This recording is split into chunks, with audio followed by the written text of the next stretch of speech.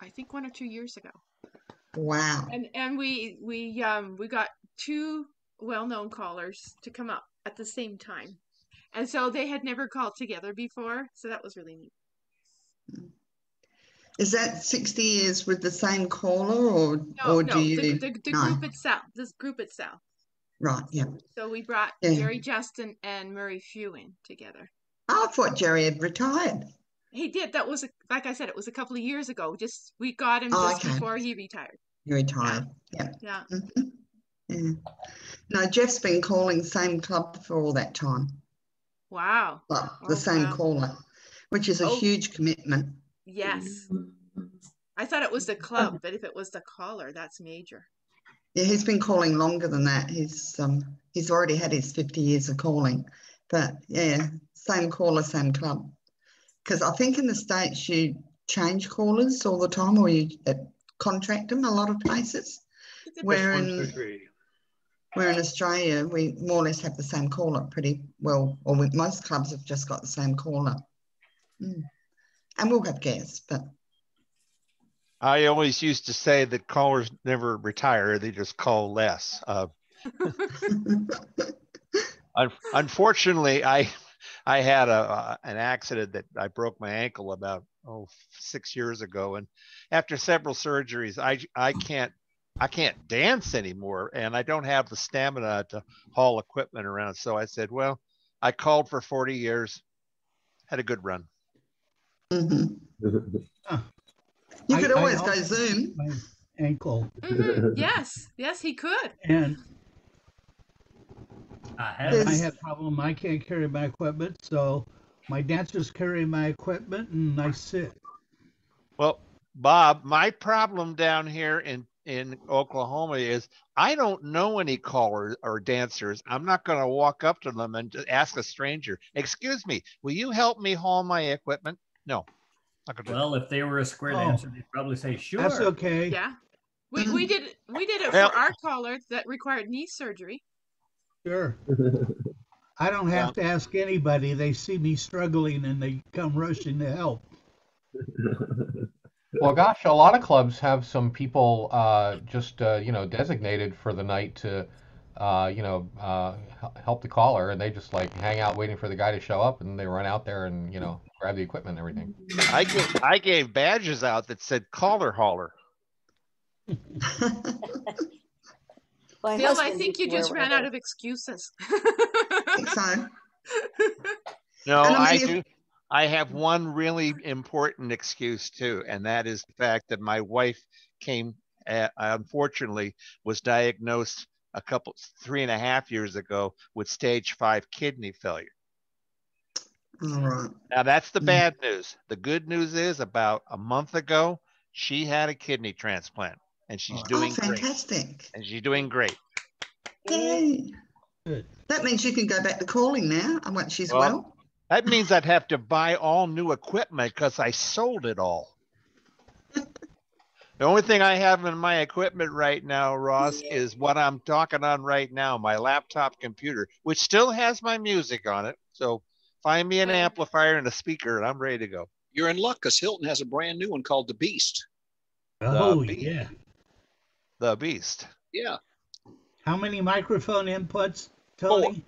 Four. And it's wireless. It's Bluetooth. Yep. I've seen it. I've held it. I haven't used it, but I've held it. Dare I ask how much it costs? Around $3,000. Thank you. I think I'll pass.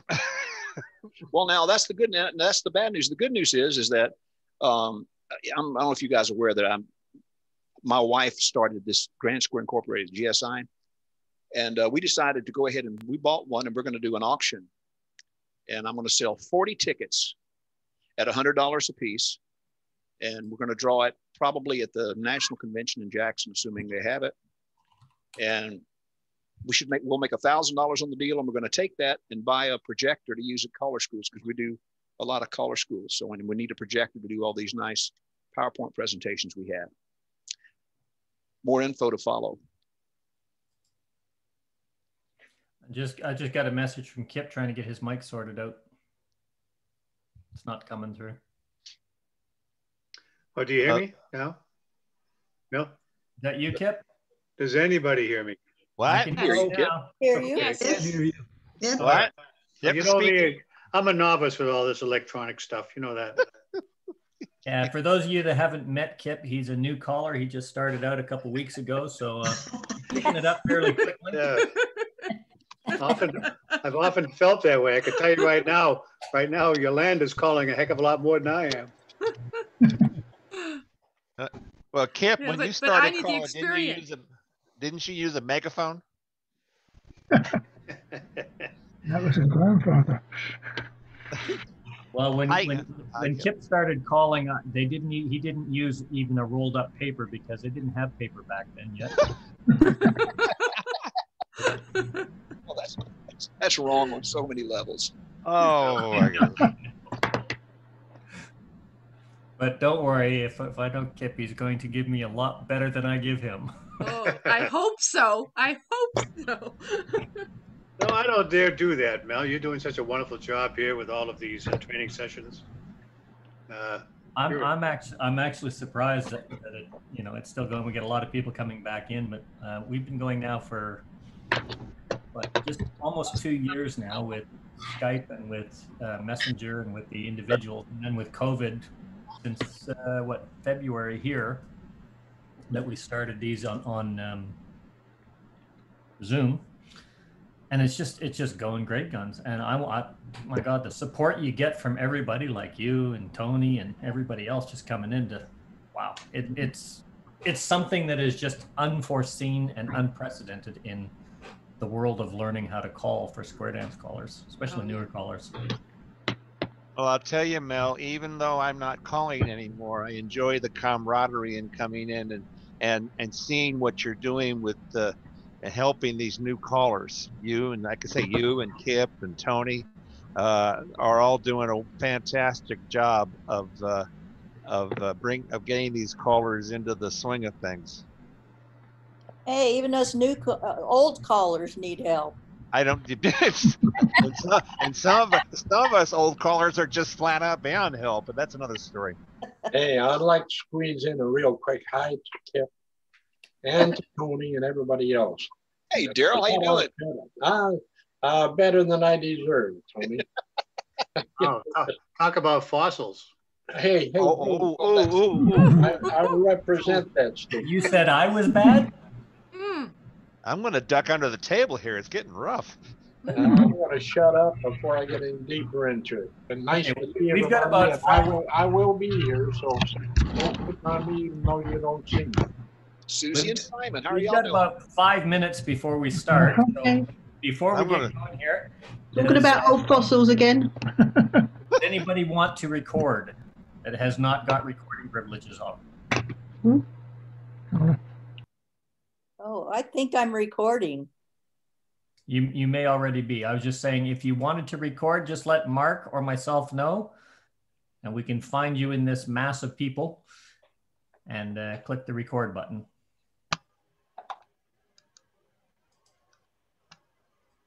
Well, hello, Kip. Howdy. Is that Bill? That's me. Hey, how's Lynn doing? Lynn is doing great. A month ago, she had the kidney transplant. Oh, fantastic. About time. Really. Got her kidney from a 23-year-old deceased male. And to quote what she said to me, she's pissing like a racehorse, okay? I can't clean that up anymore. It's like Lynn would never use that language, Bill. Well, don't BS on that, and I don't mean my initials.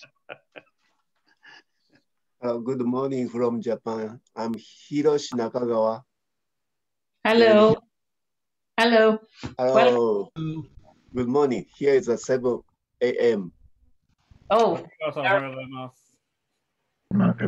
Good morning and welcome. How are you, Lars? Hello. I'm fine. He's doing very good. Looks well. Yeah, you wouldn't guess.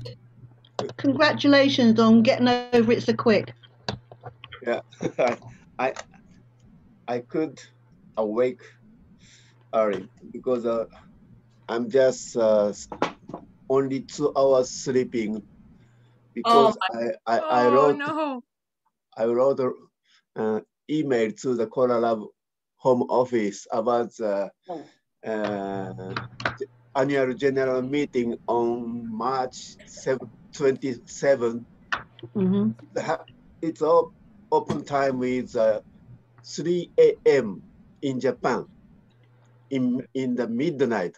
It's a crazy time. So that I asked to the home office to rearrange the time zone so that it's a late time. Yeah. I slept in 4 o'clock. We have that with all of the Color Lab meetings. They're either at 1 a.m., 5:30 a.m., or 4 a.m. on a Sunday morning. So it's actually good for me because it bounces between the 1 a.m. session. Then we've got Don Beck at 2:30. Then I've got a break until 5, and then from 5 till 7, and then I'm on at 7. So they all sort of fit in there as long as they don't run over. It pretty much takes up my Sundays for the next Not while. real high on your priorities, is it, Mel? Sorry? Sleep really isn't high on your priorities. Have you ever known it to be, Tony? I want to know what he does in his spare time. It seems to me the last time I was hanging out with you was you were the ones with the bags under your eyes in the morning. I remember that. That's been a long time ago. It was, or was that just the Canadian beer? Might have been. Ooh, okay. To arrange time zone is very difficult for the worldwide. But this event is also one of good time arrangement for the worldwide. Well, that is, I think so that I attempt this sample to the home office. This is why we called this the ASH series of caller training, because ASH stands for Australian Sensible Hours. Yeah. Mel, it's time, and we're It is. over. I was just and looking we're at over that. 50. I was just hitting the admit button. Ladies and gentlemen, welcome to another one of our series. We are very honored today to have Tony with us. If I could ask everybody to mute themselves while Tony is giving his presentation. Like always, if you have something that is relevant to what he's saying at the time, or that is an adjunct to what he is saying at the time, by all means, feel free. We prefer an interactive. If not, save the questions for later. Tony said he'll stick around for a little while afterwards. I don't expect him to stick around for 11 hours like some of our sessions have run, but he will definitely be here for a little while afterwards, so take advantage of this. I'd like to introduce our guest today. Tony Oxendine is probably well, I'm not going to say probably, he is one of the most popular and sought after callers in the world. I think he started dancing in in the year 72, or was it 1972? I'm not quite sure if it was 72 or 1972, but he's been doing it a while.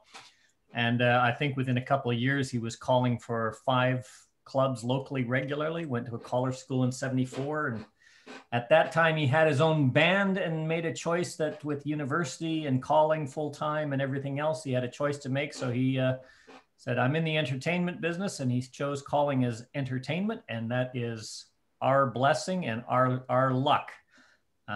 He does about 300 of these things a year, or at least he's on the road for about 300 days a year. If you have ever been to a dance and if you've never met Tony or danced to Tony or had the privilege of hearing him call, I can pretty much guarantee you have danced to one of his records or some of his music. He's recorded on at least 25 different square dance labels that I know of. He was also along with his partner, the late Jerry Story, the owner of one of the most popular record labels that was going when I started, which was Royal Records. Tony's an accredited Caller Lab coach, a member of Caller Lab, ex-Board of Governors chairman. I could go on I could fill up the entire hour talking about Tony's accomplishments, but he's another one of those people that I would consider a true legend in this industry, and he's got so much to take pride in. But what I admire most about Tony is if you ever ask him what he takes the most pride in his accomplishments, he'll say something like Ricky, Kayla, and TJ. Nothing to do with square dancing, but he is always there, always personable, and always welcome. Ladies and gentlemen, Mr. Tony Oxendine. Oh, thank you, Mel. I don't deserve that. But now it's not just Ricky, Kayla, and TJ. I got 5 grandkids now, all girls. So anyway, welcome. I'm going to talk about singing call techniques, and I'm not going to sing, hopefully. So we're going to start this thing off. If you have questions, just stop me if I don't know how that works or whatever. But anyway, we'll go ahead and jump on this thing. I hope everybody can hear well. All right, let's see. In order to be able to really do singing calls, you've got to know a couple of things. Actually, more than a couple, but it's some things you should have a little working knowledge of. One is what our music is made up of, what composes what our music, and there's 5 elements of it. And the first one is going to pop up here, and it's timbre. We're going to talk about that in a second. The second element is form. The third element, and I think the most important, is rhythm. The fourth element is melody, and the last element is harmony. Now, preface this. The first 2 that we had, timbre and form, while important, they're not really relevant to what we do. And there's a little definition of what timbre is. And I'll give you a good example of timbre. It would be the difference in a male voice singing and a female voice singing the same note. They sing in a different register. That's timbre. Or the difference between the way a saxophone sounds and the way a trumpet sounds. That's timbre. Form is just the structure of the music. And it doesn't really come into effect with what we do. But these things do. The first one is rhythm. Rhythm is I think, the most important part of what we do. A lot of callers don't understand rhythm, and really it's kind of simple. Rhythm is nothing more than the beat. It's where you pat your foot. Most music that we use is recorded in either 2/4 time or 4/4 time. You find every now and then you'll find something recorded in 6/8. 6/8 is like a jig rhythm. You guys may have already had a rhythm class on this, which I don't want to cover the rhythms, but 6/8 is kind of like if you've ever done that rhythm song, The Rhythm of My Heart. That is recorded in 6/8. There's not a whole lot of 6/8. It's a good dancing rhythm. 2/4 is the most prominent. I think it's the best dancing rhythm. 4/4 is kind of a rock and roll beat. The other is the melody. Now, the melody is the simple part. That's the part we actually sing. The Mary Had a Little Lamb. And in other words, it's nothing more than the lead. If you listen to a square dance song, if you ever want to find the lead, because for some reason, a lot of the labels now, when they record something, they record it without the lead and have that as an option. And honestly, I don't know of a half dozen callers in the world that are strong enough vocally to sing without a lead instrument behind them. And that's why we put that lead instrument in there. We call it single pick lead. You'll usually find one instrument that plays one note that tells you what to sing. And it's great to have it kind of like to back you up some. The other part is harmony. Now, and these are the 3 parts that we use. We use melody, rhythm, and harmony. And people think of harmony, they think of 2 people blending their voices together. And yes, that is harmony. However, harmony for our purposes is everything, is the dancers, what the dancers hear. It's everything that's not the rhythm or the melody. Everything and the dancers dance to that. Wade Driver became famous back in the 70s for establishing the part that dancers do with all of his fills and chases and his singing calls. We're going to talk about that in a little bit. But that's what the dancers hear. That's the music the dancers hear. The dancers feel the rhythm. They feel the beat. They know when to pat their foot. We sing on the melody, but the dancers hear the harmonics. They hear what we're not singing. And that's the part they dance to. And that's why now you find so many of the labels now that years ago, back when Kip was a little boy, the music they cut to what we call rhythm tracks. And it was nothing more than, there was very seldom, there was a lead instrument. There was never any fill instruments. It was just a banjo, bass, snare drum, maybe a fiddle, and they all played at the same time. But there were holes in it. Now you find that where there's a hole, we now put instruments there. We call those fills, we call them chases. And I'll talk about that because those are the harmonics. That's what the dancers hear. Now, and that's all good, but in order to do a proper singing call, we have to know exactly the structure of a singing call. And I may be being bored to some of you guys, but that's okay. We're going to talk about it anyway. All right. A singing call has 7, now most times, they have 7 sections, excluding the intro and the outro. And what I mean by intro and outro is an intro is usually 8 to 16 beats. Sometimes it's more. 16 is a long intro. Normally they're 8. And that kind of is usually the last 8 bars of the song. And it kind of tells you where it's going to start and what note to hit, because that always introduces the root note of the song. The outro is the same, and it kind of puts a closer to the song. Most times, not always, it's a repeat of the last line, but it doesn't have to be. And I'm going to give you some demonstrations of that when we do music here in a little bit. Now, here's what we have. We have 7 parts. We have an opener, 2 figures, a middle break, 2 more figures, and a closer. And that's the way most square dance tunes are structured. Each one is 64 beats. Years ago, every now and then you would see a song that had 4 80s. It would have an 80 beat figure. I have not seen one of those in a long, long time. 99.94% of the singing calls you hear now are 64 beats 7 times. And the structure is the same always. Sometimes the structure of the song, it'll play the same 64 beats 7 times. It'll be the same thing 7 times through, which is kind of boring. Oftentimes the opener, the middle break, and the closer will be a different melody than what the figures are. The figures may be playing the break, and the openers may be playing the chorus, for instance, of a particular song. And we'll talk about that too when I get to demonstrate.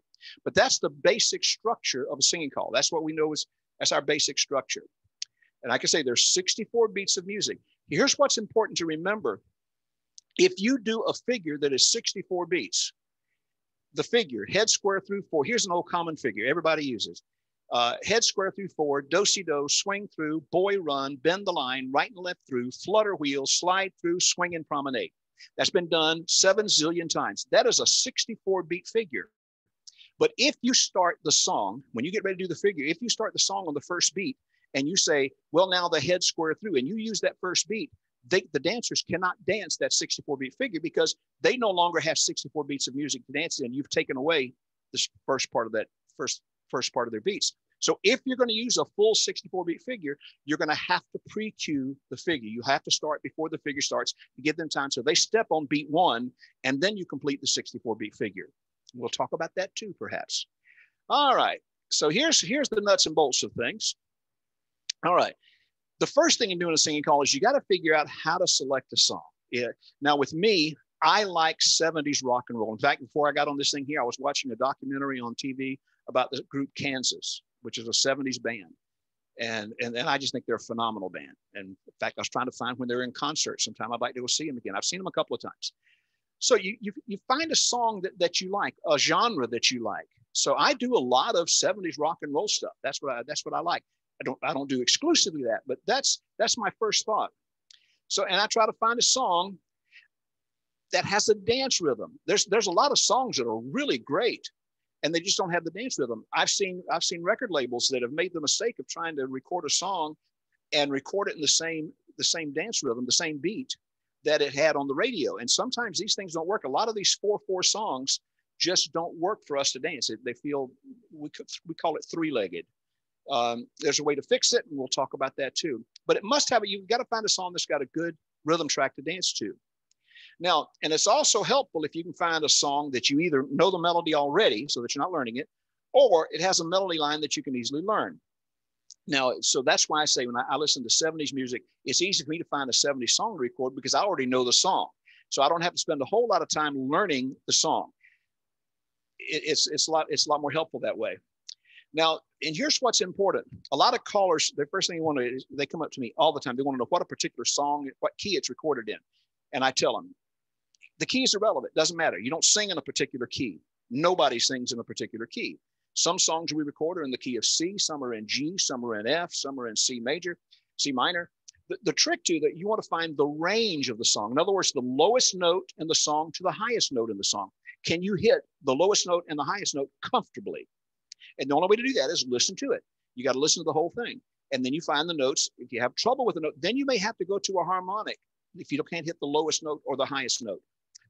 If you guys know Dee Dee Doherty has made a living because in the beginning, before some of the labels started recording tunes for women, they were recorded for a male voice. They were cut in male keys.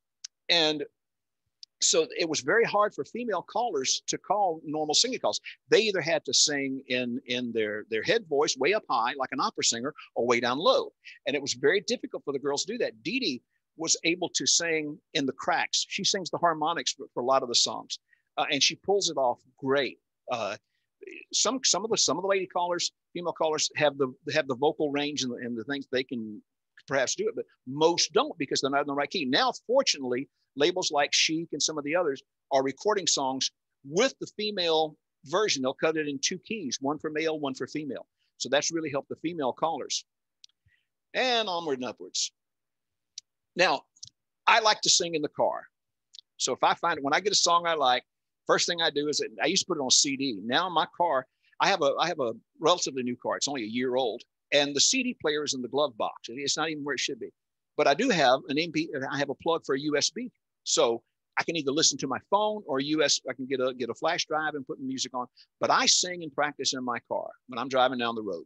I can sing as loud as I want, as flat as I want. It doesn't bother anybody other than I get strange looks when I stop at the stoplight. People look at me funny. But I can sing and I like the sound in the car. It's kind of like singing in the shower. Now, what you want to do too is when you play a song, especially when you're trying to learn a song, you want to be sure that you listen to the entire tune.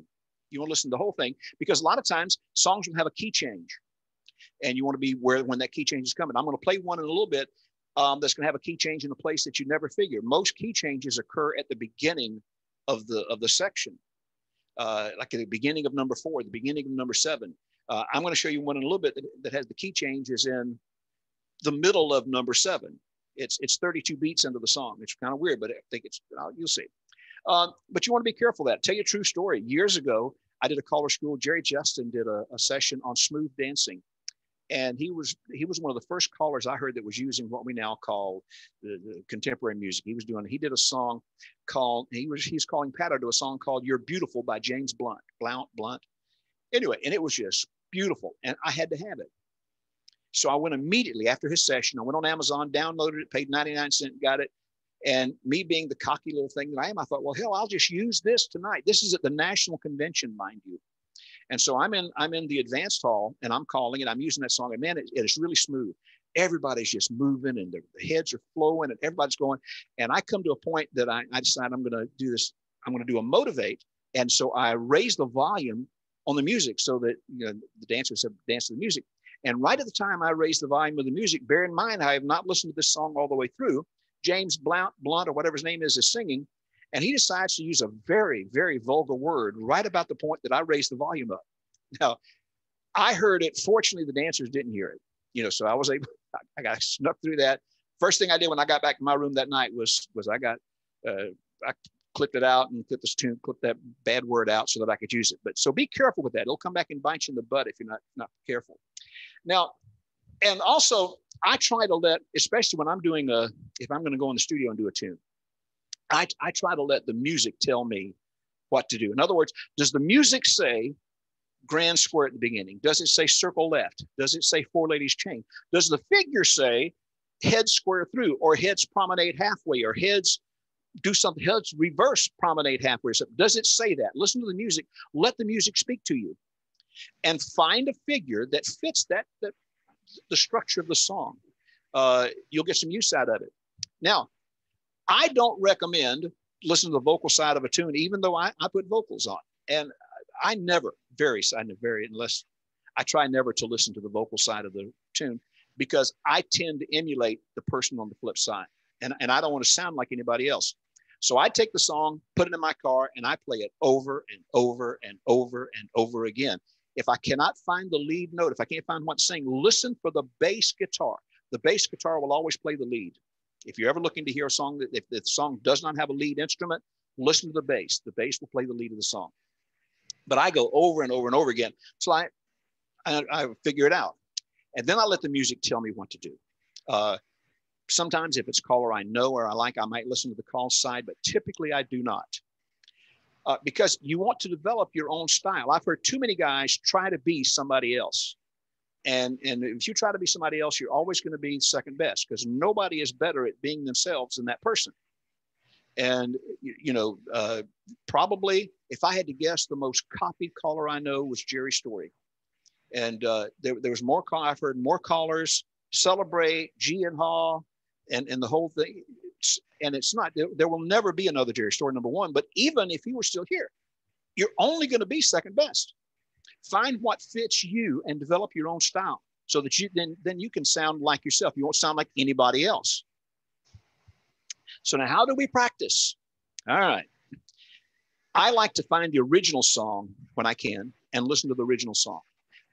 It lets me get a feel. Sometimes the song will tell a story, and I may want to project that story when I do the singing call. The original song may very well tell some type of story. So I listen to the song originally, and here again, it's in my car over and over and over again, so I can sing with the song. I learn the song by singing with the real song if I don't know it already. And then I see how close the melody of the square dance song fits to the melody of the original song. Sometimes we have to piece parts together to make a song work. And so you'll find that a square dance song will have maybe the beginning of it will be a chorus. Instead of starting with the verse, it'll start with the chorus and then finish with the chorus. Or it may start, instead of starting with the verse, it may start with the bridge. And then instead of going, it may go bridge, chorus, or bridge, verse. It could be anyway. So you want to listen to the square dance version to see how close it compares to the version that you've been practicing. Now, and here's the part that, I don't know. I don't recommend sight calling singing call figures. I'm a big believer in finding a figure that fits a particular piece of music and using that figure to the music. For instance, I think that anybody that the song Summer Sounds is a song that's it's 50 years old, and it's the second biggest selling square dance record that has ever existed. The number one selling record, if anybody doesn't know, is The Auctioneer by Marshall Flippo. The second biggest selling record of all time is Summer Sounds. And anybody that changes the figure for Summer Sounds should be taken out in the backyard and shot, because the figure it fits that song musically. It fits the structure of the song perfectly. And it is such a pleasure to dance to, because it's set that back then people wrote figures to fit the song. Now we don't. And so we get half promenades, and we're sitting at home waiting while the caller's singing. And so I recommend find figures that work, that you come up with, that you're not thinking of on the fly. Most times there are a few callers that can sight call singing calls. There are a few that can. I only know a handful that can do it consistently, smoothly all the time. There's only 4 or 5 that I know of. And if you're not one of those guys, I would kind of stick to using things you know. All right. And what you want to do is you want to practice. There's I can't emphasize the part that you've got to practice. And so the point is, you practice to the point that you don't need to read the cue sheet. How many of you guys have ever worked with somebody? And to me, round dancer cuers are the worst, except now they don't, since they got the computer. But before, they cued and called like this, and you never could see their face. Now we're buried into the screen.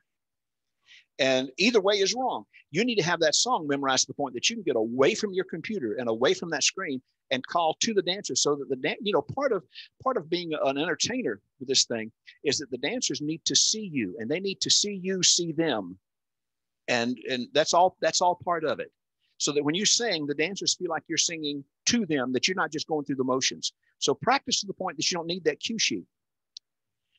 And a good way to do that is to practice the song without the music. Once you get it going, there's nothing wrong with sitting on the floor or sitting in your car and doing the heads promenade halfway around, down the middle, and do it until you feel good without the music.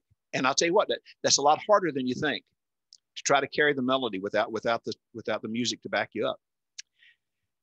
And most importantly, I'm like all of you guys. We all think we're pretty good singers, but I can tell you that none of us are as good as those musicians that are on the flip of that music. So oftentimes we need to learn when to sing and when not to sing, and let the music come through, so that the dancers can dance to the music instead of dancing to our voice. And it's a better dance experience for them. And it is so much easier to sell a singing call. One of the best callers in the world that ever walked the face of the earth was Lee Cotman. passed away several years ago. Lee could not sing a lick. He couldn't carry a tune in 2 buckets, but he knew how to talk a singing call. He could do a singing call and talk you through it, and you felt like you were dancing the singing call. And he mastered that. So if you don't feel strong vocally, find music that is strong vocally. I like music I like a lot of music. We just talked earlier about developing your style. Now, you know, and everybody has their own opinion. I have, you know, they're like elbows. Everybody's got at least 2. All right. I told you earlier, try to practice the song without listening to the call side, because here nowadays, you know, there's some callers. We were talking the other night, and somebody said something about who records on what label. It was important. And we came up and said, who is not recording now? Everybody I know is recording on some label. There's no criteria now. When I came up, when I first started calling, if you were on a square dance label, you not only could you sing, but you could call. So if you went to a chaparral and you listen to a chaparral tune, every one of those guys on that label could sing and they could call. You go to rhythm, everybody on that label could sing and they could call. You knew what you were getting. And there were labels. You go to Red Boot, was another one of the big labels back in the day. All of these guys could sing, and nowadays I'm convinced that some of these producers they give a care. They don't care. They just don't care what it sounds like on the flip. So that's why I don't listen to the flip side, because oftentimes these guys just flat ass can't sing. And so be sure, if you're gonna listen to the call side, listen to a guy that can sing. And we're going to talk about this in a little bit too. When I say pre-cueing, remember I said something earlier about a 64 beat figure. If you take the first beat of the phrase, the dancers don't have a 64 beats to dance in. Pre-cueing helps that. And what I mean by pre-cueing, everybody does. When you use grand square, you always start grand square before the end. If you were doing a singing call and you were doing the tagline of the last figure and your promenade and yada yada, you always say side space grand square before number 7 or number 4 actually starts. So the dancers actually get to dance on beat 1. That's what you need to practice for every song if you're going to do a full 64 beat figure. Otherwise, take something out. If you're going to take the first beat away from them, then you need to take something out of you need to take a do-si-do or something out of the figure that you use. Work out different ways to say the same thing. And what I mean by that, and this works with your patter as well, but especially in the singing call, find the phrasing that fits the singing call. It may not feel good to say head square through 4 in the singing call.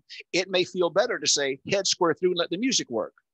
Or sometimes you may want to ratter chatter and say head square through 4, hands around you go. Sometimes that fits. The same is true with promenade or Alaman left. Sometimes Alaman left feels good. Sometimes left Alaman feels good, especially in patter. But in singing call as well, if you do, sometimes they fit the music, the phrasing better. So work on that kind of stuff.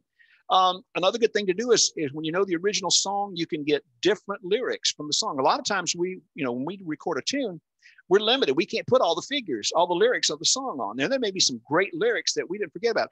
I just had that happen. And I'll talk about this song in a minute. I just recorded one called Don't It Make You Want to Go Home. And it's got such great lyrics, but I couldn't use all of them. You only got 3 sections you can put words in, 1, 4, and 7. So listen to the song, find you some good lyrics. You'd be surprised. Now here, this is kind of into programming. I'm sure Mel's already had a programming thing for you. Have you? Have you done a programming thing? I thought so. And where callers talk about, the emotional level of the dance, and that's what programming is where the highs and the lows are. When you make the dancers get excited, when you bring them down, and people, some may disagree. Patter is good, but I can tell you that singing calls control the emotions of the dance. They control the emotions for the dancer. The patter, as long as listen, I made a living out of it for years, because nobody's ever called me a great patter caller. And I've made a living at it. There's guys that do, so much better patter than I do. So I have to rely on finding good singing calls to pull me through. So that's why I sell myself. I sell myself vocally. And here's the way I rate singing calls. And if you use a 1 to 4 scale. So if you're programming of the dance, if the levels go from 1 to 4 and you're doing your peaks and valleys, 4 being the highest, you want to find songs that make the dancers makes the dancers want to get up and dance. They jump on the floor. So now here comes the just an absolute plug. You guys are going to get the benefit of hearing. We have not put out the 2021 Platinum yet. In case you haven't realized it, we only put them out in January. With all the thing with Jerry, I decided to hold on. And so I'm going to play some stuff. You'll get a preview of the 2021 Platinum stuff coming out on Royal and how I would put them in my program. Okay, so I consider this a number one. This one's called Help Is on the Way. And it's a little river band song. Let me play a little bit of it. And you'll see that it's got a really, really strong downbeat. Ted Lazat actually recorded this one for me. Now this one to me, it says Four Ladies Chain or Four Ladies Promenade at the beginning. It doesn't, to me, this does not say circle left or grand square because I can't generate enthusiasm on circle left. I can generate enthusiasm with Four Girls or Four Boys Promenade. That generates enthusiasm. This is called, it's a little river band song. Now, this is the one I was telling you about earlier. It's got a key change at the end, which I want you to listen for. But we put the key change in the middle of number 7. Now, normally, singing calls, the key change is at the beginning of a section. This one, I'm gonna play the whole section for you. And this is section 7. This is the closer of the song. And I'll do a little bit of it so you can get a feel for it. I missed the part. Let me try again. Coming at the end. Four ladies chain, turn the girl around, and now you chain them home. Straight across now. Join hands, circle to the left. Get ready, the key change is coming. Allemande that corner, weave the ring. Here it comes, right here. Hear the key change? And not only the key change, the rhythm changed. Can you tell that it changed? Listen to the drum lick. This is what gets the people excited. Listen to the drum lick coming in right here. That driving drum beat, that's a 4/4 rhythm song. That driving drum beat is what gets the dancers excited. That and key change gets them excited. Another song that I use, this is also another new one coming out on Royal on the Platinum, if you guys want to get it. Oh dear, that's just shameless. I know I'm shameless. Let's see, well, hell, where did it go? Here we go.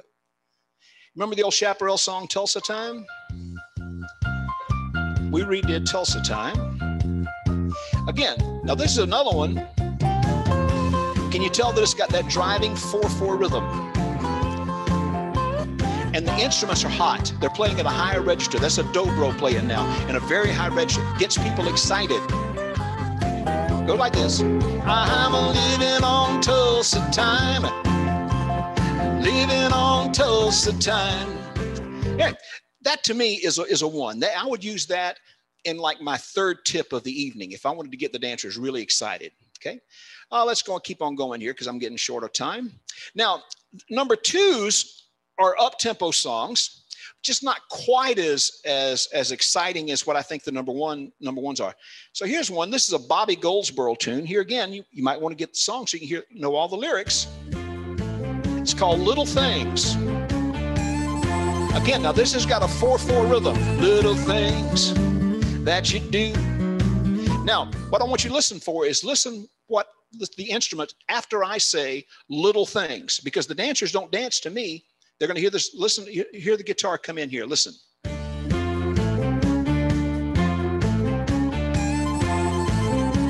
Circle little things that you do. Make me glad I'm in love with you. That's what I mean by the dancers dancing the harmonics. They hear that guitar that's coming in. Here's one. I've wanted to do this song forever. This is a Boss Skaggs tune. See if y'all remember this one. It's called Lido Shuffle. Now, to me, this says grand square.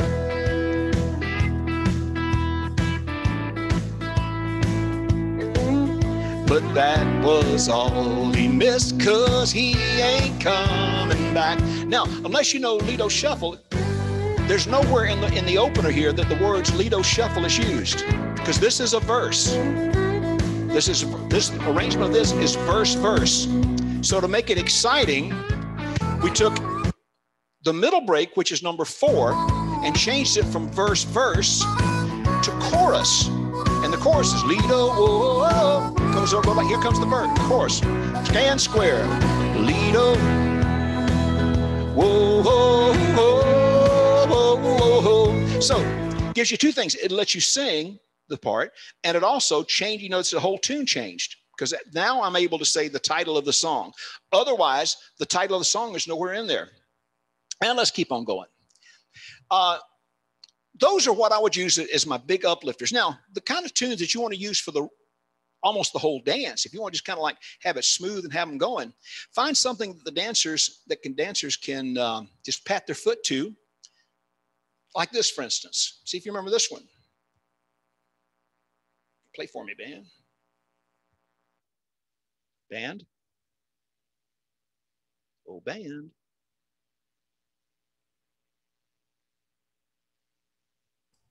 Hands on coffee. This is when you're in love with a beautiful woman. Circle to the left when you're in love with a beautiful woman. It's hard.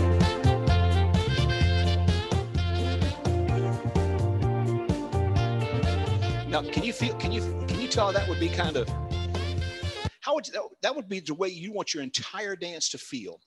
You know, that nice little rhythm. Now, this one, I want to show you this one. This one's really special. After Jerry passed away back in December, and after things kind of settled down, Christy called me and asked me if I would do a tribute song for Jerry. And I got to thinking, you know, what kind of song could I do?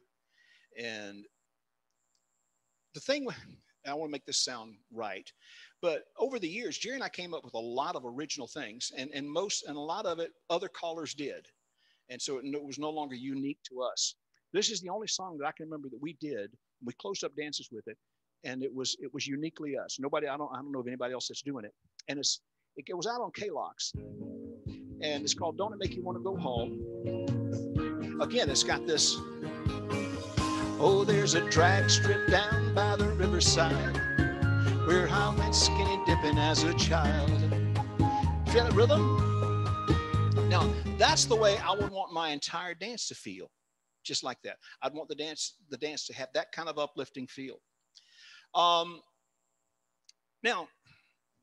the last one is if you're bringing the dancers up and you're going to bring them down in like a trough. This is where your ballads and love songs come in. The pretty ones. For the guys that think they can sing, this is when you do a song that, you just kind of like you want to sing to the girls or sing to the boys, depending on who you are. Show you what I mean by one. This is an old Peaches and Herb tune from years ago. See if you, from the 70s.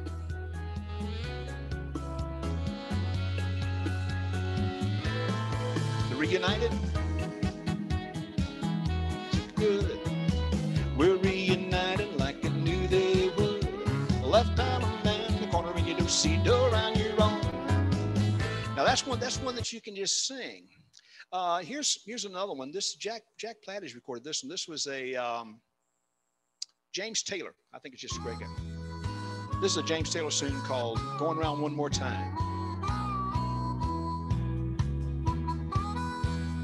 Now this is, you turn and chain your lady home and now join a pan circle around the ring and now. That's just a pretty one to sing.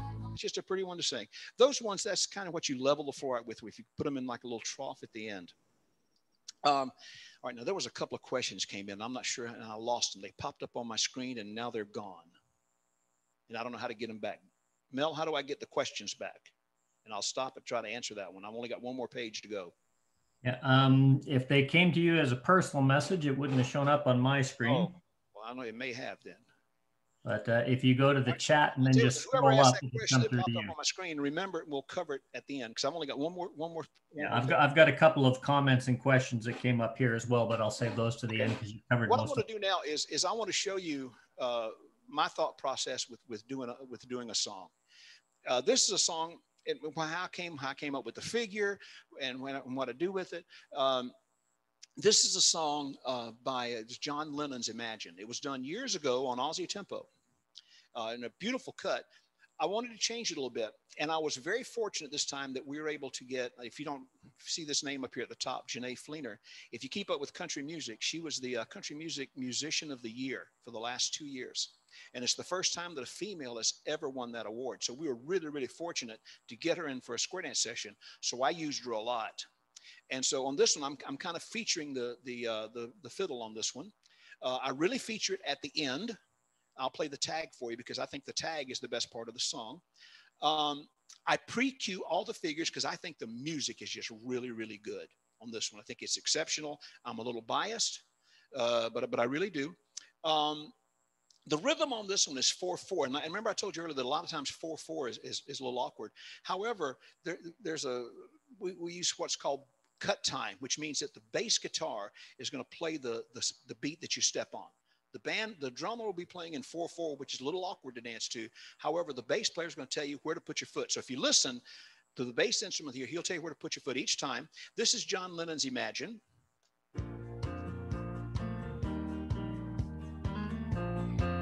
Side space, grand square. Imagine there's no heaven. Notice I have the fiddle playing the lead. Easy if you try. No hell below us. Above us only sky. Now I want to come through the figure here. I'm going to come into the figure. I want to hear what I mean when I say pre-cue the figure. It's coming to the end of number 1. You may say that I'm a dreamer, but I'm not the only one. Head square through. And I feature this. You hear that harmonica? You do, si, do. Swing through and then boy run right. Half tag, scoot back. Boy run right, slide through and you swing. Take her by the hand and promenade her home. I try to use as few words as possible in the figure so they can hear the music. Here's the second figure, new instrument. Head square through to 4. That harmonica that was playing the fill a while ago is now playing the lead. And the fiddle is taking the lead, the fill. Because I'm coming into number 4, which features the fiddle playing the lead instrument. Now, so I do the whole thing, and I put a grand square in because grand square always, have you ever noticed the people when you do the grand square and you do grand square, side space grand square, 32 beats, Alaman left, weave the ring, swing and promenade. It only gives you a half promenade. But that's okay with this one because this allows me to chain the ladies across and back at the end to let the fiddle play. So here's the way the song ends. The fiddle. All the people swinging your promenade or home. Coming in number 7. You may say that I'm a dreamer, but I'm not. Chain the ladies over and back. And here comes this fiddle.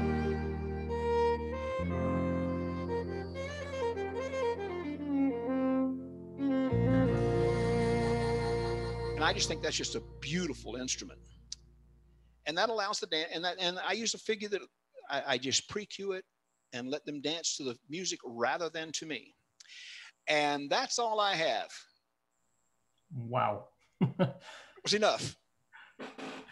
Well, that's about 15 different 1-hour sessions covered in less than an hour, Tony. We might have to have you back to break that down into 15 separate sessions. So I think David was the one that sent me a question, but it went away on my computer, so I don't have it. So yeah, it would be in your chat. It didn't come up in mine. I've got just a couple. One was more of a comment than a question, I think, but feel free to chip in. Okay. For new callers, you're saying that we have to dancers dance to the harmonics, callers sing to the beat or ahead of the beat, and callers sing to the melody line. How do you keep them separate? No, we sing on the lead line. After the lead line comes the harmonics, and the dancers dance to that. And let me show you what I mean. Let's use this same song. Let me go to a figure part of it. Okay, here's the fiddle, and now let me tell you this: most of the square dance labels that use real musicians, in other words, you go to the studio and you have real pickers that you're paying by the session, you'll find that most of them arrange their music this way. Whatever plays the lead in one section, whatever plays the fill in one section plays the lead in the next, so that there's a smooth transition from one instrument to the other. You don't have to pay to do a lot of overdubbing. If you're not using real musicians, it doesn't matter. In this case, we go to Nashville, and these guys, $378 for a session. So you want to get as much out of them as you can. So you'll find that this one here, when the fiddle is playing the lead here, you'll find, and that's in number 1, you'll find that this fiddle plays the fill in number 2 and number 3. So let me show you number 3. And I know it's number 3 because the fiddle will be playing the lead. Hear the fiddle playing the fill? So what I mean by that is this. Oh, shucks, I found the beginning of it again.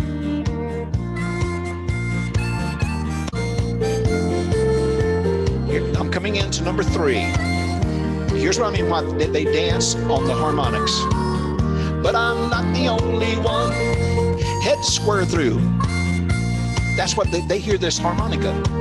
Do, son, do, one time around. So you want to sing, you will sing on the lead instrument, but then after we finish singing, you will hear another song, another instrument come in and fill that hole. Because we don't say head square through, 4 hands around, you're going to go around all the way around to the corner. And when you get to the corner, you do do-si-do. We don't take every beat of the music. It's impossible, or probably. Does that make sense, Mel?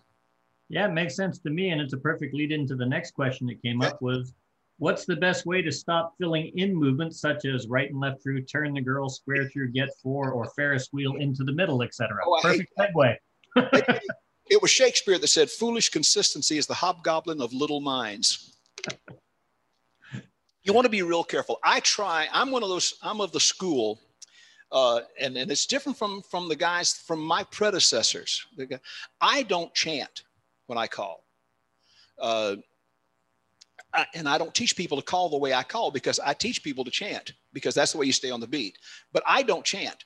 So if I'm going to do this tune here, let me pick another one. Let me get another song so you have a different feel of it. Let's play one I haven't played yet. Let's see. Here we go. All right. So if I was doing this one, this is called Keep the Customer Satisfied. Circle that. It's the same old story. The instruments.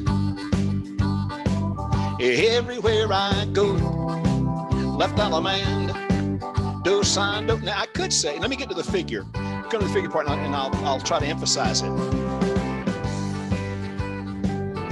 If I were going to chant versus just do the music.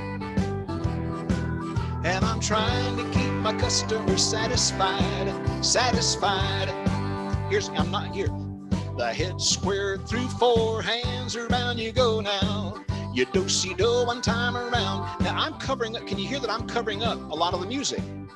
So the dancers are dancing to me rather than to the music. So I change it and come in the same thing. The head square through, let's go. Do side, do one time round. Now, so I don't chant. I try to let the music do as much work for me as I possibly can, both on patter and on singing calls. I do it for both. I don't chant when I do patter, and I'm not saying not to, because for most callers, I think you probably should. I spend a lot of time listening to music. I probably spend more time than most guys listening to music to find the little subtle nuances of what, even especially on my patter tunes, but and my singing calls too. But even on my patter tunes, I want to know what my music is doing at any single point, so that I know that this song right here. Let's go back to Imagine, because we were talking about that. I know that if I hear that fiddle on Imagine, I know that I'm in section 1, 4, or 7, guaranteed. I'm in section 1, 4, 7, and if I'm in section 1. And this piano is playing the lead in section 1 on number 1, then I know that same piano. If I go to section 5, I know that same piano is going to be playing. Let me go to 5. Where's 5? Here we go. All right, coming at the end of 4. This is the fiddle. This is the end of 4. What's playing the fiddle? And then I know whatever's playing the fill for that is coming in for the lead, coming in this instrument right now. Here's that fiddle, I mean the piano. So I know that. So I try to do that with all of my music so that I know exactly where I'm at any given point in my tune. Clear as mud?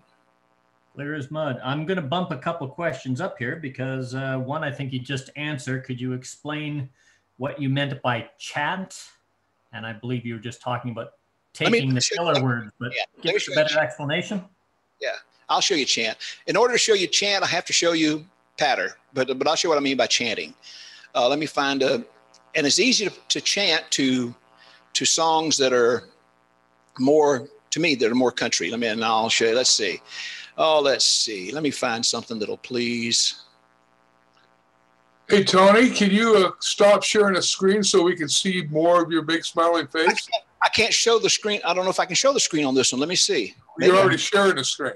Stop sharing on your PowerPoint. Oh, okay. Hang on then. That way we can see more of your smiling face. All right, then let me, oh, hell, where do I stop sharing? Hang on. Let's go to here. Stop share. Okay. Is that better? Oh, yeah. All right. All right. I can see it. All right. Let me make Bill happy. All right. This is, if I were going to call, if I were going to show a guy how to call patter to this song. Now this is on Riverboat. You can thank me later, Bob. Okay. Bow to the partner, corner of the hall, circle to the left around the hall and now. Element a left with the old left hand, your partner right and around a left hand, right and a left around the land. That's chatter.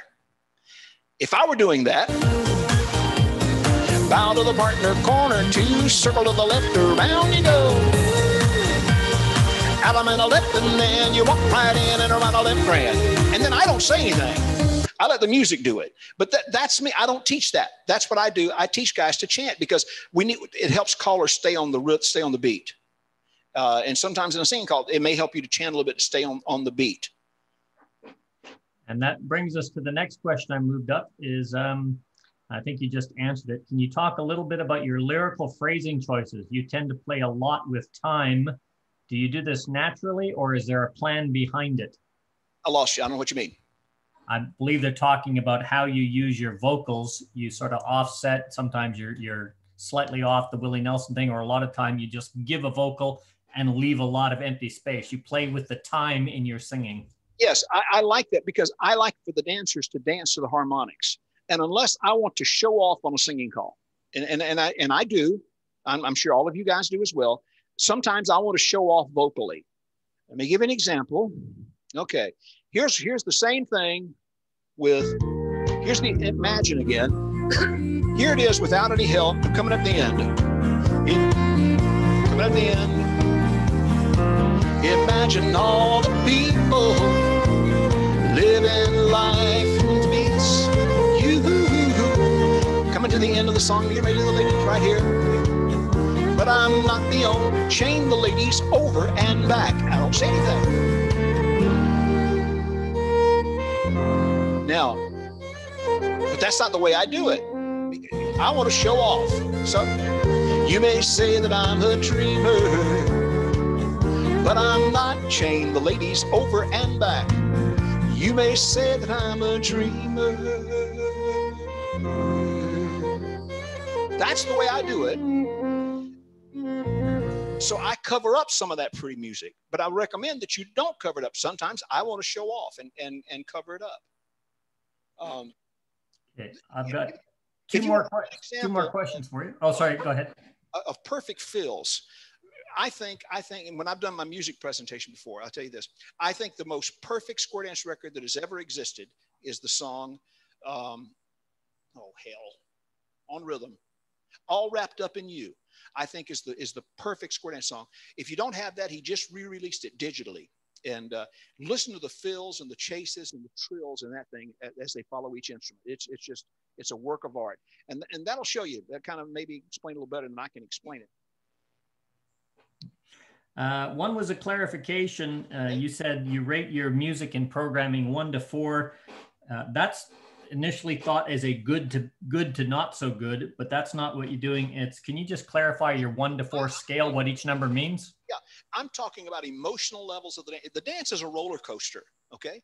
There's very few callers that can put the dancers on the ceiling, you know, and keep them there the whole night. So that's why I never start with my best material, because if you start with your best thing you have, the only place you can go is down. But so if I'm going to bring them down, I want to bring them down for a purpose. And so when I program my dance, and I have a program, I build up, let's say in a 2-hour dance, I'm going to do 7 tips, maybe 8, but about 7, depending on whether I have rounds or not. So tip number 3 is going to be the highlight, is going to be one of the highlights of my song, of my evening. That's going to be a 4. It'll be the top. I won't do another 4 until the very last tip. The very last song will always be a 4, or 1. I'm sorry, I'm going backward. It will be a 1, because I want the dancers to leave the dance wishing that they'd have stayed, wishing I would do another one. I always want to leave them. That's the whole trick. You want to always leave them wanting more. So I build up emotionally. I want to build the dancers' enthusiasm and emotion. How do people get excited? What happens when you get excited? You get louder. Vocally, you get louder, and they get faster sometimes. So I do that with the music. The music, as I'm building it up, I do a tune that I can bring the music up a little bit, but you'll find that the pitch of my voice will get higher, because that's what happens when you get excited. The pitch of your voice gets higher, and you get a little louder. That's the same with people. That's their emotion. So I can't get them to speak to me, so I get them to dance a little louder. I get them to dance a little higher. So that's what I mean when I try to do a 4. I build up to that. So I would never start, for instance, a dance with one of my great tunes. If you have a great tune, I always start a dance at what I would think would be a 2, which is what I told you earlier would be a 2 or 3, which is what the most of my dance is going to be. It's going to be a lively little thing. I'm not going to start off with 4 walls. You know, my first tip is not going to be side space grand square. 4 walls to hear me. 4 walls. I'm going to do something that makes them feel good. I want them to do that first tip for them to say, "Man, I'm glad I came." And then when they leave the dance, my goal as a caller, I want them to leave the dance feeling better at 10 o'clock or 9:30. I want them to leave feeling better than when they came in. So I try to take them on an emotional roller coaster. Now, you can do that choreographically, and you can do it musically. I try to do it both ways. You'll find that my material gets its hardest by tip 3.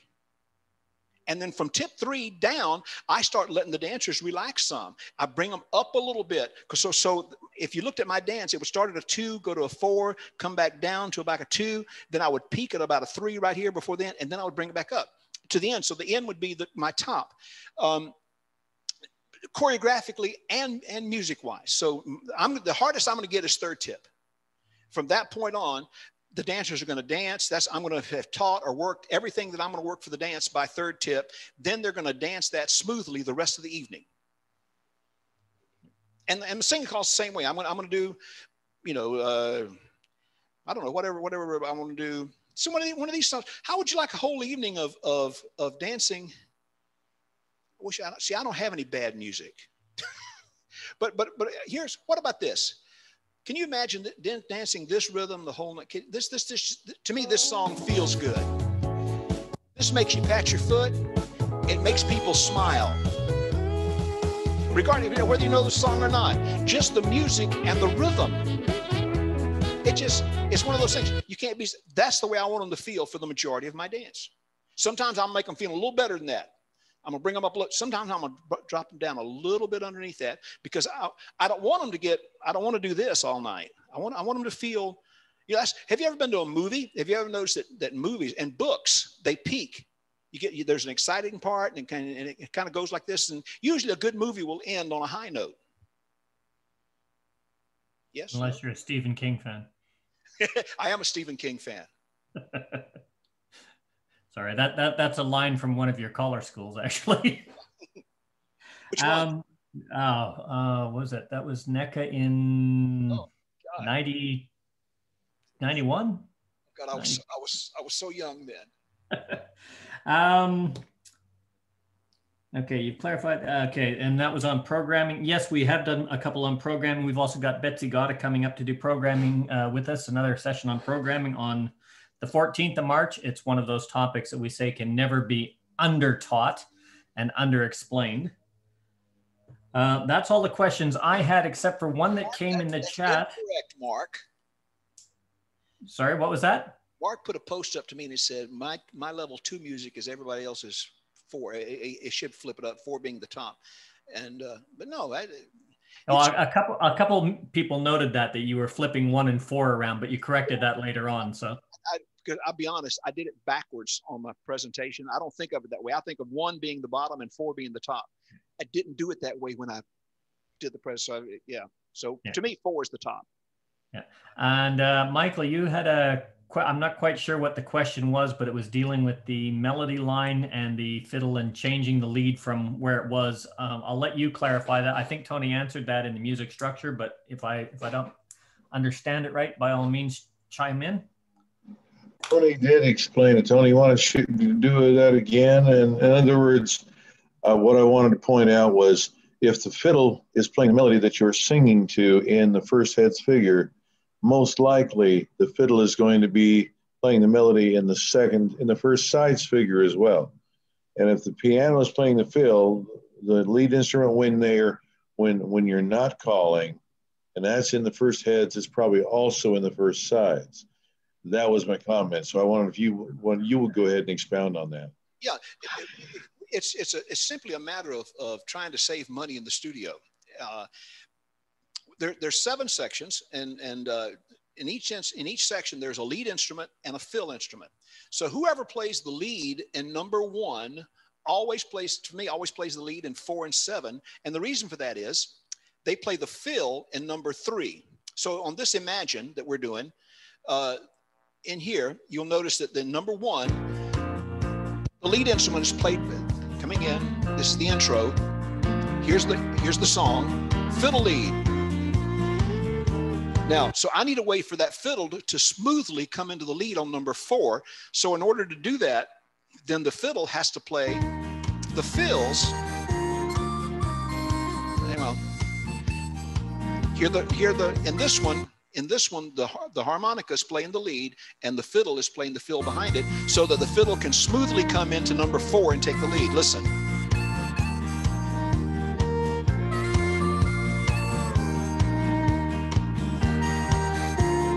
Coming to the end of the phrase. Fiddle. Coming in. And right now, the fiddle takes the lead. Right now.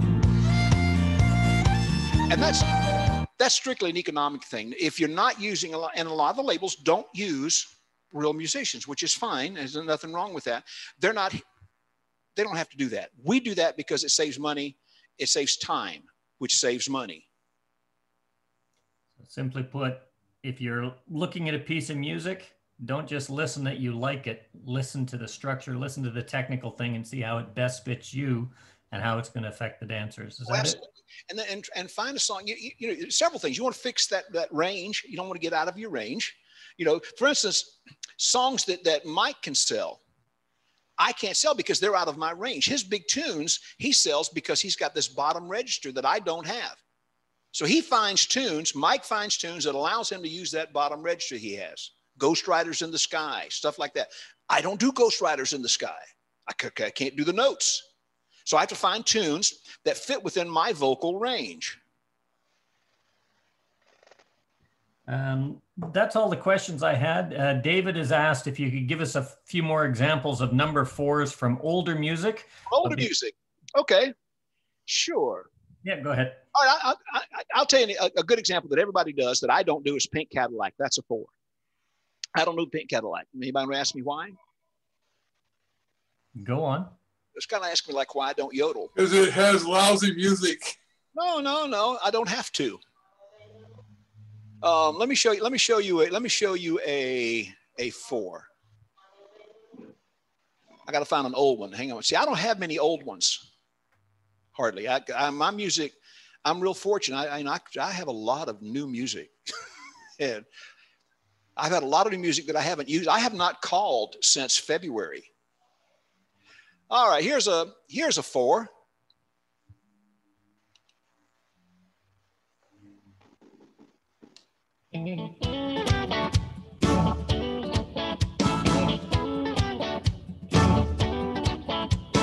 Mountain is high, the valley is low. You are confused on which way to go. Now, I try to sell that one vocally to make it a 4. You don't have to. The music sometimes sells. Let me show you another good one. Oh, here's a good 4. See if y'all, this is an open. Now, listening to this does not sound like it would be a 4. Whole world in his hands, he's got the whole world. Now, that does not sound like a 4 on the face of it. But if you have 2 callers and you're willing to put forth the effort, this is a great one, because one caller can sing he's got the whole world, and the other caller at the same time, while one caller is singing he's got the whole world in his hands, the other caller can be singing this. I'm gonna rock my soul in the bosom of Abraham. Now, if you guys can hear that, sing he's got the whole world, and you'll see. And I'll do the other part. So you guys sing he's got the whole world, and I'll sing the other part, and it blends, and it's so cool. Side space, grand square, he's got nobody singing. All right, it works if you sing. My point, that we won't do that. My point is that 2 callers can really sell that. We brought Paul Cody and I brought the house down at the National Convention last year with that song. And it doesn't sound like much to start with, but let me find one that everybody does that I think is a number 4. And I'll try not to pick a royal tune. All right, I know one. Mountain music. Pop music. Mountain music. Mountain music. Yeah, that would be a 4. Mountain music would be a 4 as far as old tunes. Tennessee River, tunes like that would be 4s. They're not 4s for me because I don't do mountain music without other callers. This to me is a number 4. And I'll show you why. You know, this one is on Lumac. Day after day, I'm more confused. The reason this is a 4 is because of the middle break and the closer. Because you have to sell this sometimes to make a record of 4. Sometimes you got to sell it. So I tell these people, here's my routine with this song. I tell the guys, listen, here's a song. Everybody knows the chorus, but nobody knows the verse. Nobody knows the words. I'm gonna show you how that's true. Here's the song, and you're not gonna know this song until I get to the chorus. Then everybody's gonna know it. Everybody can sing it. It goes like this: circle left. Day after day, I'm more confused. Know the song yet? Left down man the corner, do side do. Left down man the corner, weave the ring. Here's the part that we all know. We go, give me the beat, boys, and free my soul. I wanna get. So now, recognize the song, but to make it a 4, that's not a 4 in itself. You have to make it a 4 for me. Yeah, that's it. Find where I'm at. See, it's hard for me to tell where I'm at. Let's see. Let me go to the end.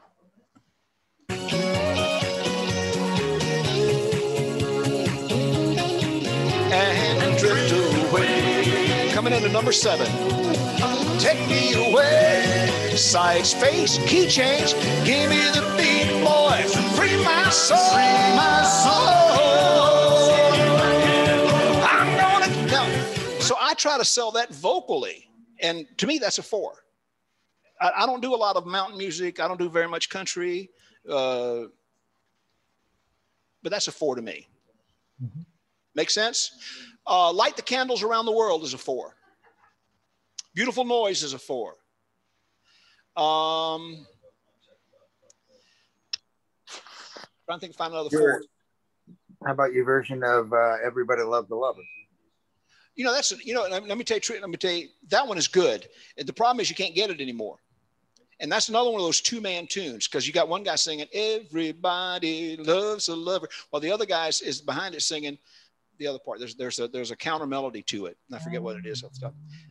Because we lost all of those tunes, all those old royal tunes. We lost because they were never digitized. They were stuck, and me and Jerry lost. Counter melody is who's the most popular personality.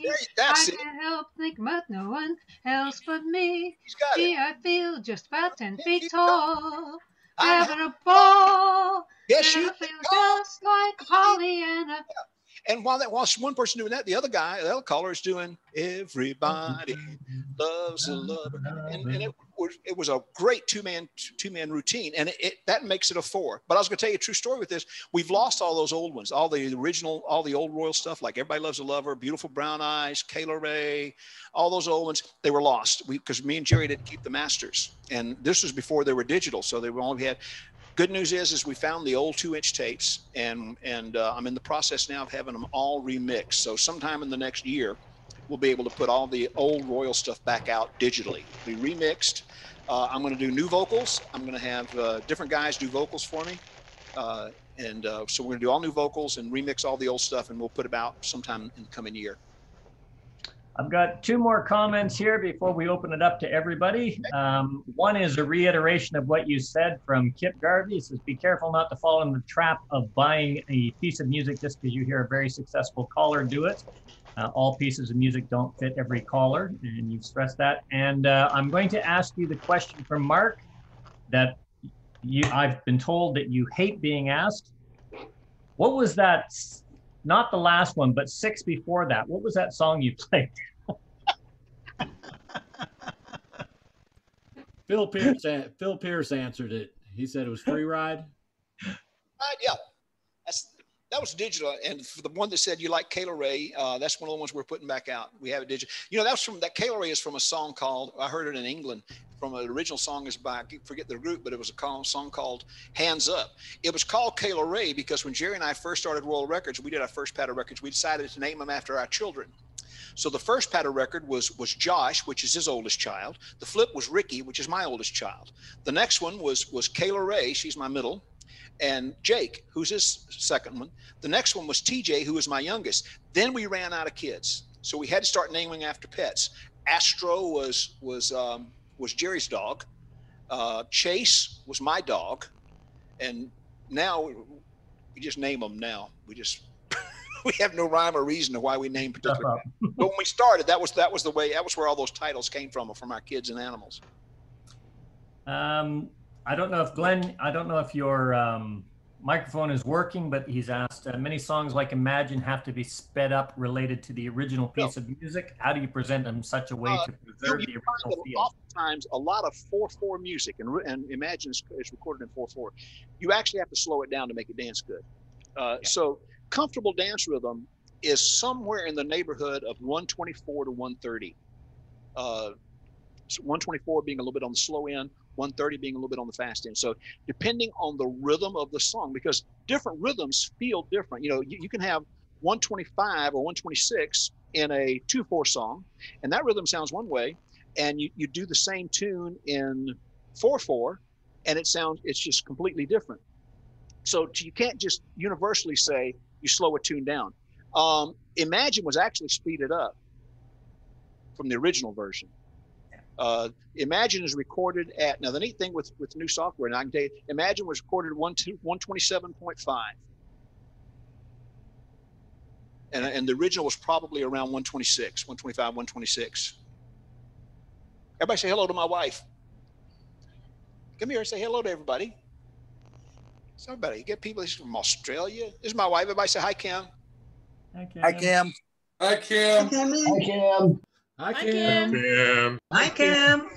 Hi, Kim. You know you're going to pay for that later, right? I know. Oh, no. She Well, loves it. before I open it up, I'd just like to pass on my favorite Tony Oxendine story. That was at one of the early caller schools I was at. It was one of those schools, I don't know if you remember it, but during the patter, you were talking about chanting and learning and how to fill. And at that particular time, we had trouble with the system, and I frisbeed 3 records, smashing them against the wall in the hall. And at the end, people loved the tempo change and come up to ask what patter that was, because they loved the way it kept changing, because I was tempo, a cappella, and putting new records on. And the other one was when Shut Up and Kiss Me came out on Shakedown, and everybody was talking about the whisper. And I said, well, I just get up and wail on it. Everybody loves it. Wow, shut up. And you walked up, lifted the needle, and said, I hate you, and walked away. Best compliment I was ever given. So, Tony, I want to say thank you very much for coming in. This was and fun. Let's open it up to the floor. Okay, I can hang around for a bit. Hey, Tony, Yes, we ma'am. have a lot of dancers that seemingly can't dance the tempo to the singing call the way it's recorded. They're either, you know, infirmed or whatever. I guess we're all getting old and fat.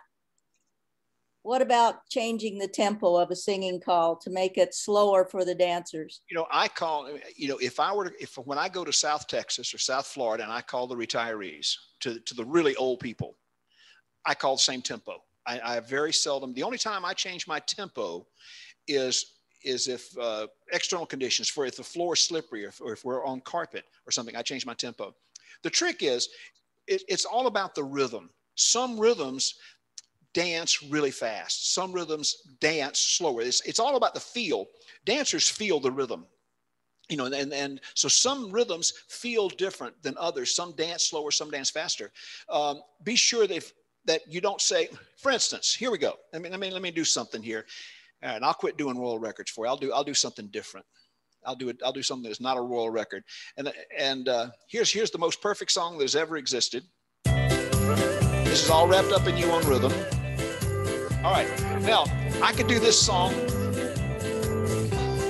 I want to get to the figure part again, because if I do a 64 beat figure and I take the dance, sometimes we do it to the dancers. We don't give them enough time to do the figure. So here's the difference. I'm coming to the figure now. So this one thing about giving the dancers the first beat of the musical phrase, then I can do a 64 beat figure, because I'm all wrapped up. Here's the figure in you. Head square through. Boom. 2, 3, 4. Do, son, do. Swing through. Boy, run right. Half tag. Now, feel that figure? Now, same figure. You tell me which one. That would give 64 beats. And coming in, I'm going to do the same thing. 'Cause I'm all wrapped up in you. Well, now those heads square through.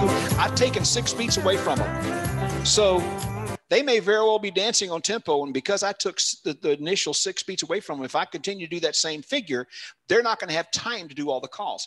If I'm going to not give them the first beat of the phrase, I need to take out something to make the figure 60 beats or 58 beats or whatever it might be, if they don't get the first beat of the phrase. So sometimes it's not they can't dance the tempo. We're not giving them enough time. We're not giving enough beats of music to do the call. Sometimes it's our fault, not theirs. But there's very little difference. All right, if this song is recorded at 127, now we used to dance it at 132, and it was recorded, it was 132. I put it down to 127, but there's very little difference between 132 and 122. It's 10 steps in 60 seconds. That's the difference. That's how many beats per minute you walk. So think about it in that manner. If you do one thing and it's 128 beats, I hear callers tell me, oh no, 128 is too fast. Well, I do everything at 124. Well, that's wrong. The tempo of the music should be based on the rhythm of the song. Some songs dance fast at 124. Others dance slow at 128, depending on the rhythm. But my point is that the difference between 128 and 124 is 4 steps in 60 seconds, which is nothing. Most callers cannot, if you played a song, could not distinguish the tempo between 124 and 128. 99.4% of the callers around could not distinguish something, could not distinguish the difference in that. You wouldn't know, and dancers don't. So consequently, I don't change my, unless the floor is slick or on carpet, I don't change my tempo. Tony? Yes. One thing that I've done on recording some songs, I can't think of the name of the song. It was a Charlie Pride song, but the lyrics were so busy, you just couldn't spit them out fast enough. I actually recorded them at 122, and people thought they were going fast because of all the lyrics involved. Have you guys done? You guys have done a music session already, haven't you, Mel? Not particular on music. We've done music theory, talked about beat, tempo. We haven't had a practical. I've been trying to get someone in because we've had problems with it. Let me show you the difference in rhythms. Hang on a second. How changing the rhythm of the rhythm makes the song feel different. This is a song you can all go buy. It's on It's on hi-hat now, I think. So here's the song. This song is the song, I Want a Girl Just Like the Girl That Married Dear Old Dad. It's recorded at 126.4. Exactly. I'm looking at my computer. 126.4. Here's the song at 2/4 rhythm. I want a girl just like the girl that married dear old dad. I want a girl just, feel that rhythm? Read dear old dad. This is 2/4 rhythm, boom chuck, boom chuck, boom chuck, boom chuck, which I think is the best rhythm we have to dance to. Here, now it's going to come on. Here's the end of it, and it's going to change here from 2/4 to 4/4. Here comes a 4/4 rhythm. Now listen, same tempo, 126.4. Listen, please. This is 126.4. This is 4/4 rhythm. Now, how slow does this feel? So the problem is there's no instrument telling you where to put your foot. So we're going to take the same 4/4 rhythm. It goes boom, boom. And now this next one is going to be what we call cut time. It's 4/4 rhythm, but it's going to have a bass guitar that tells you when to put your foot. And listen to the difference. Same rhythm, 4/4 rhythm, same song, same tempo. It's going to add a bass guitar to it. Listen now, this feels now. This is what the dancers do. They feel the rhythm. Listen to this. Please. Same tempo. How does that feel? Does it feel like this?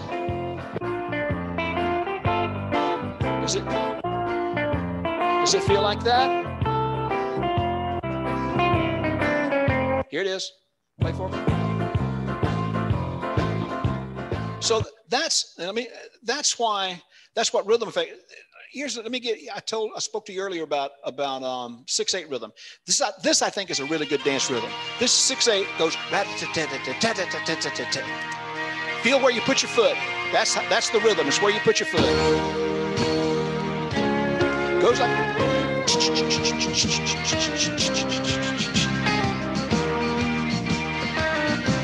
Want to guess the tempo of that?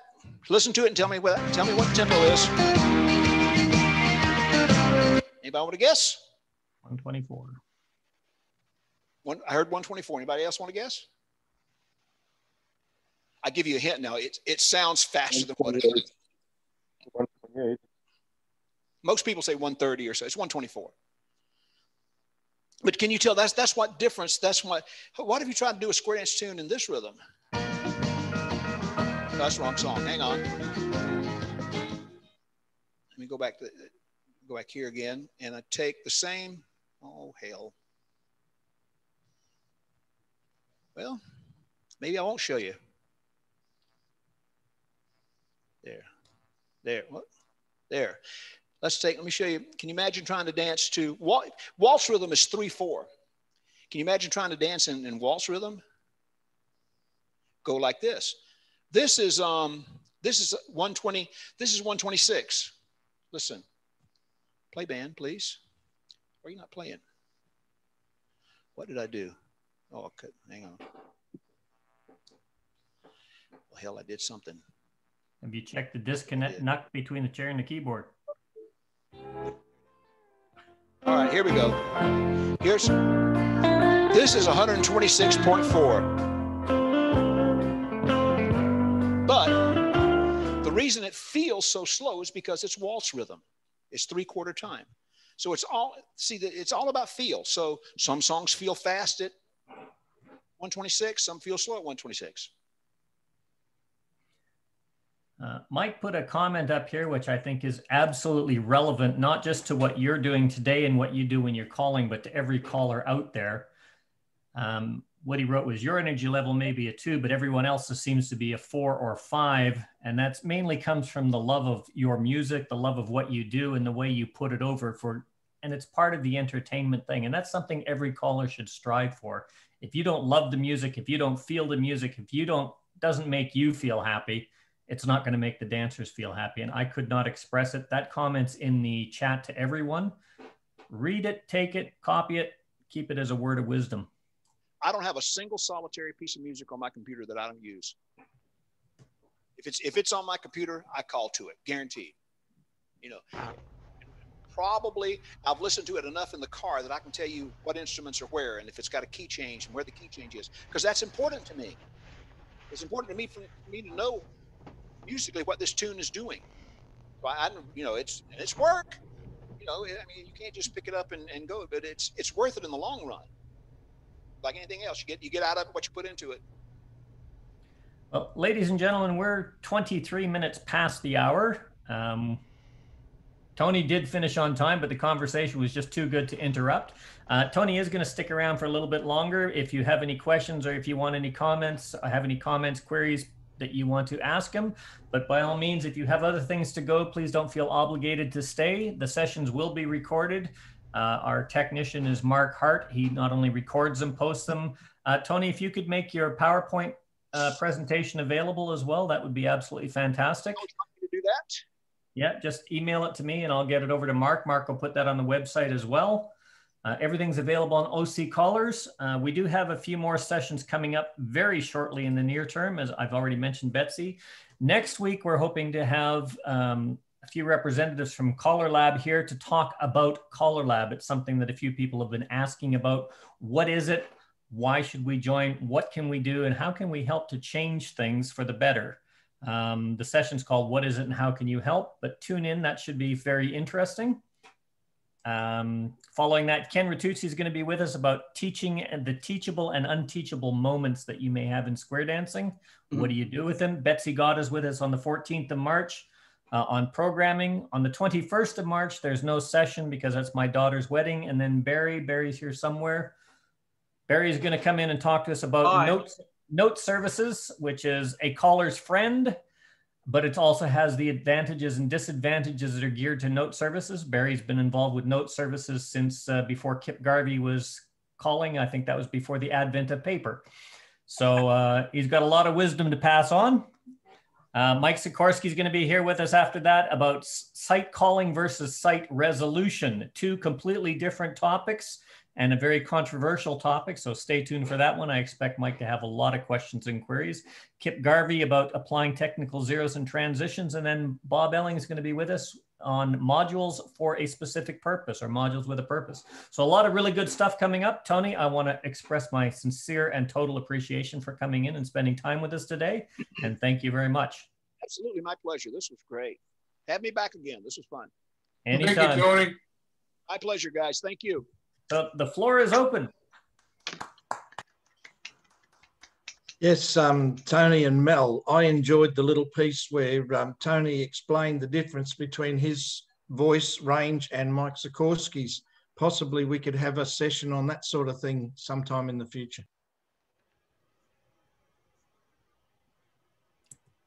Well, what do you think, Tony? Mike, you feel like doing a duet? Mike and I have worked together. I know you have. We have definitely worked together, and he makes me sound really good. The whole thing is he doesn't always sing in the lower register, but that's his forte. When we work together, he doesn't sing in that lower register. He sings. He can actually sing in a normal register, but he's. Well, I sing a baritone, but one of my great weaknesses is I don't sing harmony at all. Tony can find harmony in a cantaloupe in the grocery store, so finding me. One thing I do is generally when I sing, it's melody, but I tend to hit center note pretty well. And that makes it easy for the harmony singer to come in and find you and just compliment. But Tony does both. He sings great lead and he also sings great harmony. He can do both of them. Well, if we are going to set up a session like that, we're probably going to have a couple of pre-sessions to get used to microphones and harmony across the distances. That's gonna be tough. We've tried that once before; it did not work. One of the hardest things. To me, it's really difficult to teach harmony. But my thing is they're so. I love to find callers that can sing the lead and stay on it. Many times callers, and because we work alone, it doesn't matter sometimes what notes you hit if you're working by yourself. And so you can stray off the melody. The problem with trying to sing harmony, if someone strays off the melody, it messes you up because in my head, I hear the tenor. Before I even hear the lead, I hear the tenor.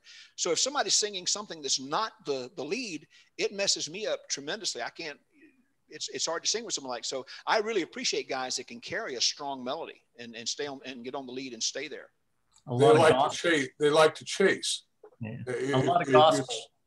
Yeah, you're singing the lead, and then somebody starts singing harmony. It's like, oh, boom, up there with them singing harmony with them. Yeah. See, a lot of callers think singing harmony is just singing high. There's a world of that's not necessarily true. There's a world of difference between singing high and singing harmonics. Sometimes you can sing below. Yes, you can sing a harmony below. You're absolutely right. The Oak Ridge Boys are a good example of that one. Oh gosh, yeah. Well, that's because parts. You got somebody singing baritone, you got somebody singing lead, you got somebody singing tenor, and you got somebody singing melody. That's the 4 true parts.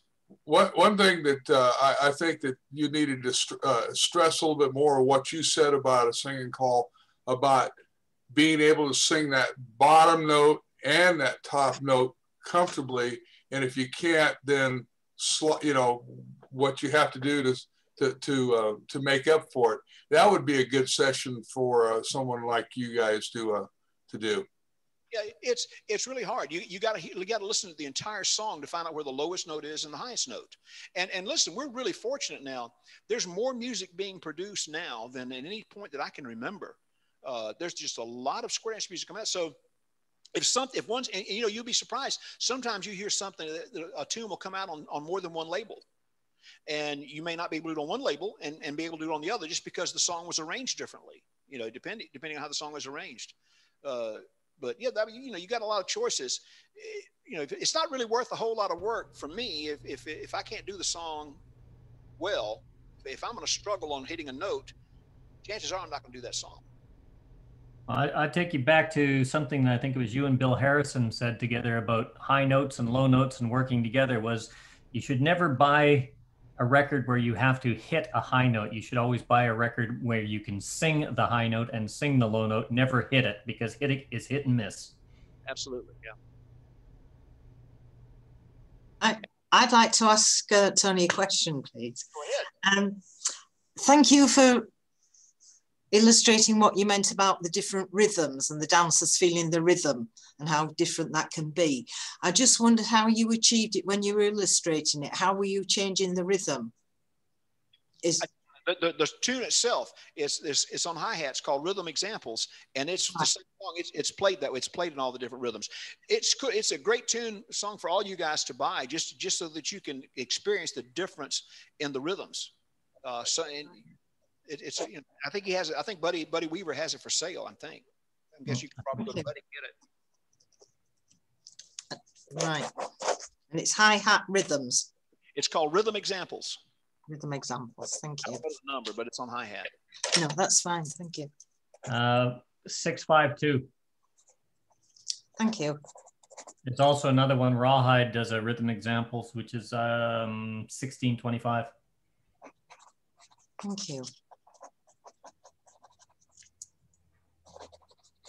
And no, I don't have those in my head. I just looked it up. I was impressed. Don't be. Well, thank you guys. I got to go. It was great again, Mel and Tony, and all the comments was wonderful. Good to see y'all. You too, Rut. You take care. Rick, although you come across as Liam. Oh, my grandson. He muted you. My grandson had to have school here. Oh, okay. Because you look like a Liam. Just don't kidnap his daughter. How's that? Good God. I know. So, ladies and gentlemen, does anybody have any more questions for Tony or any comments, anything you'd like to discuss with him? Tony, for those of you that live in the States, Tony, I believe you're scheduled to do the next New England Caller School that's coming up here in October, isn't it? I was supposed to do this past October. He doesn't have this past October. But I thought you were scheduled for the one that's coming up. I don't think so. I do apologize for that. Maybe. Tony, I do a question, and I'm asking on behalf of everybody else. When it's obvious that you love the music, you're not doing a song, you're not doing a singing call or using a pattern unless you really love that music. 100%. And then that to me, that's absolutely obvious. So how do you select? What do you listen for? What tweaks you to take it from, oh, hey, that's a nice piece of music, to, wow, I love this, and I'm going to pursue this and make it the best it can be with me? What is it that triggers that in you, so other people can search for their own form of greatness that way? I honestly, when I said earlier, I take the music that comes in, and I'm real fortunate from a lot of guys. I get most of the music that's recorded, I get complimentary copies of almost everything. So there's very seldom a day that goes by that I don't get some new music from somebody. I wait a bit, and then I put however many pieces I have, and I put it on a flash drive, and I listen, you know, and I'm in my car a lot. So I listen in my car. Some songs just reach out and grab me. And if they reach out and grab, if we're talking singing calls, if it reaches out and grab me, then I listen, then I put that separately, and I listen to it over and over and over and over again till I find something that I feel fits me with the tune. And I don't know how to describe that. It just sometimes a song may take me weeks before I develop what I want to do. I hear something in my head that I want to do, but it may take me weeks to develop that. Sometimes I'll do a song and I'll pick it up. I hear it, I like it immediately. I'll do it the next night. I'll listen to it 4, 5, or 6 times, and I'll do it the next night. But sometimes a tune will stick with me for a long time before I try to do anything with it. Because I hear things. Sometimes I hear things that I can't do, and I have to work out a way to do them. I hope that makes any sense.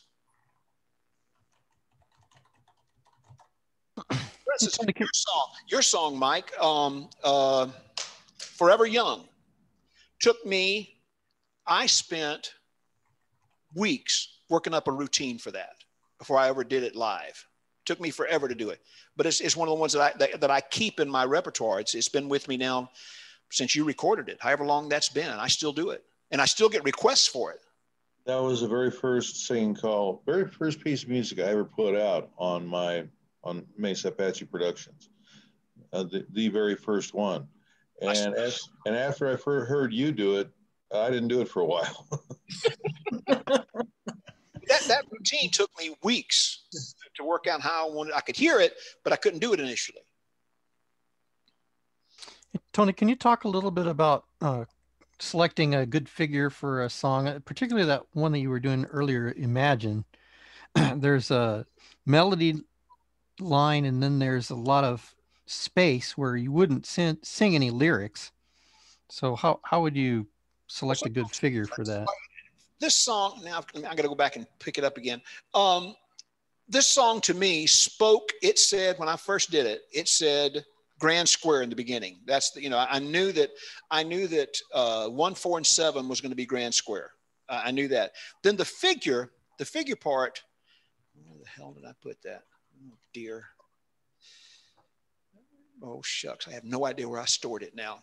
Wait a minute, I got it over here. Maybe hang on a second. Let's see if I have it over here. The figure for that one, it said, again, I listen to it and wait till it tells me something. And I say, okay, every singing call in the world is going to start out either with somebody with the heads doing something or the heads promenading halfway and doing something. I don't get real creative on singing calls and on the figures. And the reason I don't is because I try to sell music to the average caller, and the average caller does not change the figure for the singing call. And many callers will not use a tune if it's a figure that they're not used to. So you're not going to hear me put a figure on a tune that says heads reverse single file promenade halfway and down the middle and left square through 3.5. It ain't going to come out of my lips on the flip side of a record, because many callers will look at that tune and say, I can't dance, I can't do the figures. So they don't buy the tune. So I try to put things that fit.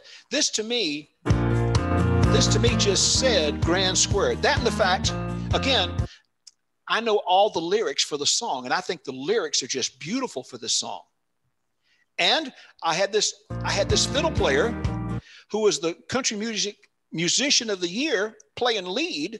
I wanted people to hear it. So that's why I did grand square. Sides face, grand square, just fits. Can you tell that it just feels good to say sides face, grand square right there. The figure I use, again, to me, it's got to say either head square through, or something like that, or heads promenade half and do something. And this to me, coming in then, now how do I know that this is coming in to the end of number one? Anybody want to tell me real quick? Think about it. The reason I know is because the fiddle is playing the lead, and the fiddle plays the lead on number one. So I know I'm coming to the end of number one now, getting ready to come into number two. First figure's coming up right here. The head's square through. Do, son, do one time. Swing through. See, I'm selling the harmonica. That's what I'm selling. If you listen, I'm trying to sell the harmonica with my figure. Let me put it back here. Here's coming in number one, coming in number two. Head square through. You do, son, do. See, I'm singing the lead the same time that the piano is playing the lead. So when I hush, the harmonica comes through. So I'm selling the harmonica on that. So I try to find a figure that lets me sell that harmonica. So Tony, makes sense? Yeah. Just, and I know this is probably putting you on the spot and is going to be very awkward for you to do, but can you do that with a chant filler and just show exactly what the difference and why it doesn't work the other way around? Absolutely. Absolutely. I'll do it from the beginning, and just because I see guys sight call their figures a lot of times, and they just put stuff out and it just doesn't fit. To me, this does not fit, but I'll make it fit. It just doesn't seem right. So same song, different way. Play for me, band.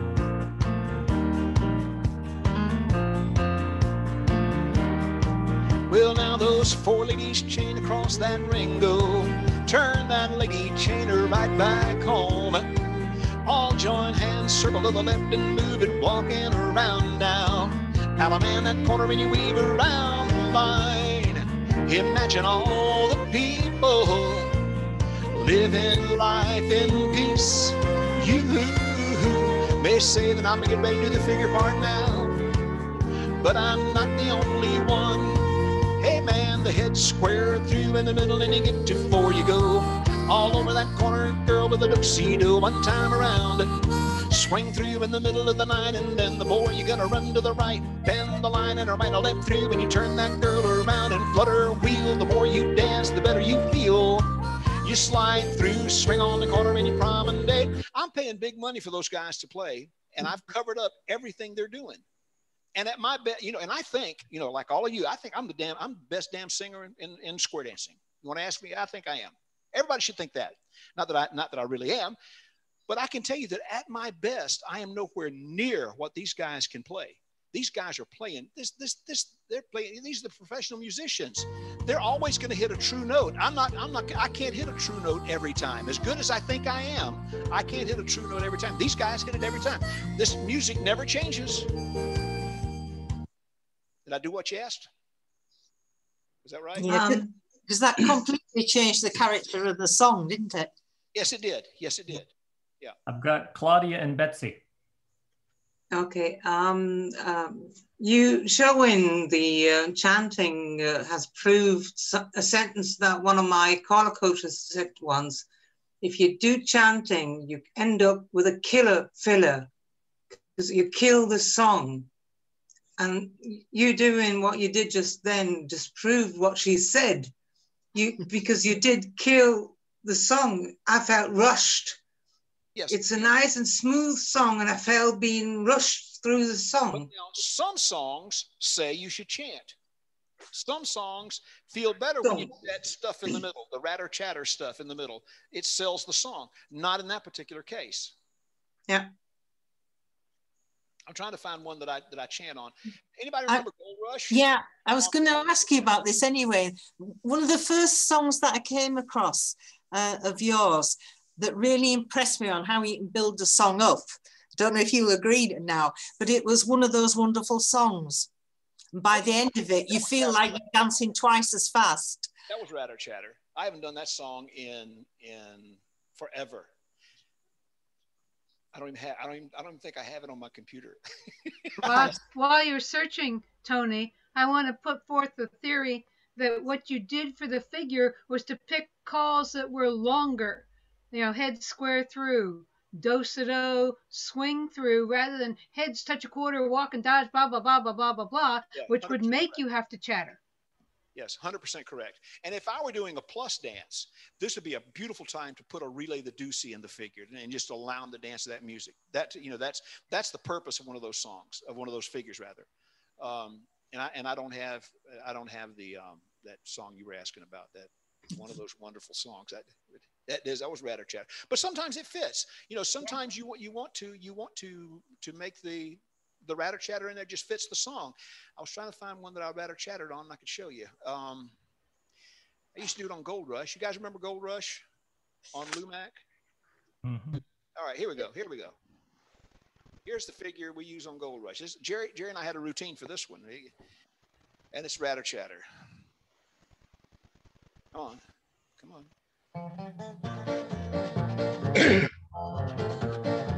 Hey man, four little lady got a promenade. One time you go bopping on around, back home and spin, whirl around the ring, and then you're gonna join a band and circle left. You get a walking around the ring, and now I'm in a left hand, and you walk right in, and a right, a left grand, right, and a left and a right, a left grand, and a hand over hand around you go, and swing a little girl around, and you promenade her home. I wind her and dine her. The figure's coming up.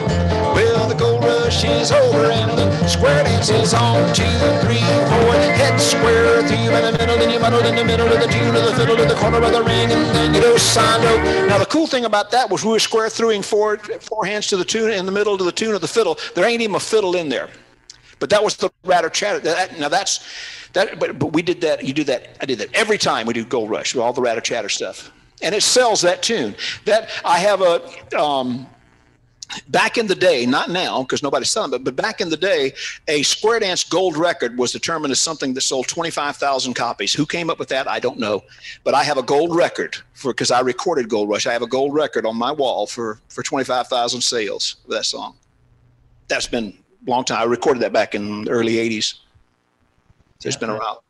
The sad part is, although it's beautiful that there's a lot of new music out there, good sales is now considered anything over 100. Oh God, you'd be lucky if you can sell 99.4% of the labels out there never sell 100 copies of anything. When in its heyday, and you know, if you want to ask a caller, if you want a caller to lie to you, ask him how many squares he had at his last dance, how much money he made, and if he's a record producer, how many records he sells. If you want to hear a good lie. But I can tell you that in the heyday, back in the 80s, it was not unusual for tunes to, when we had records, it was not unusual for tunes to routinely sell 1,500, 2,000 copies.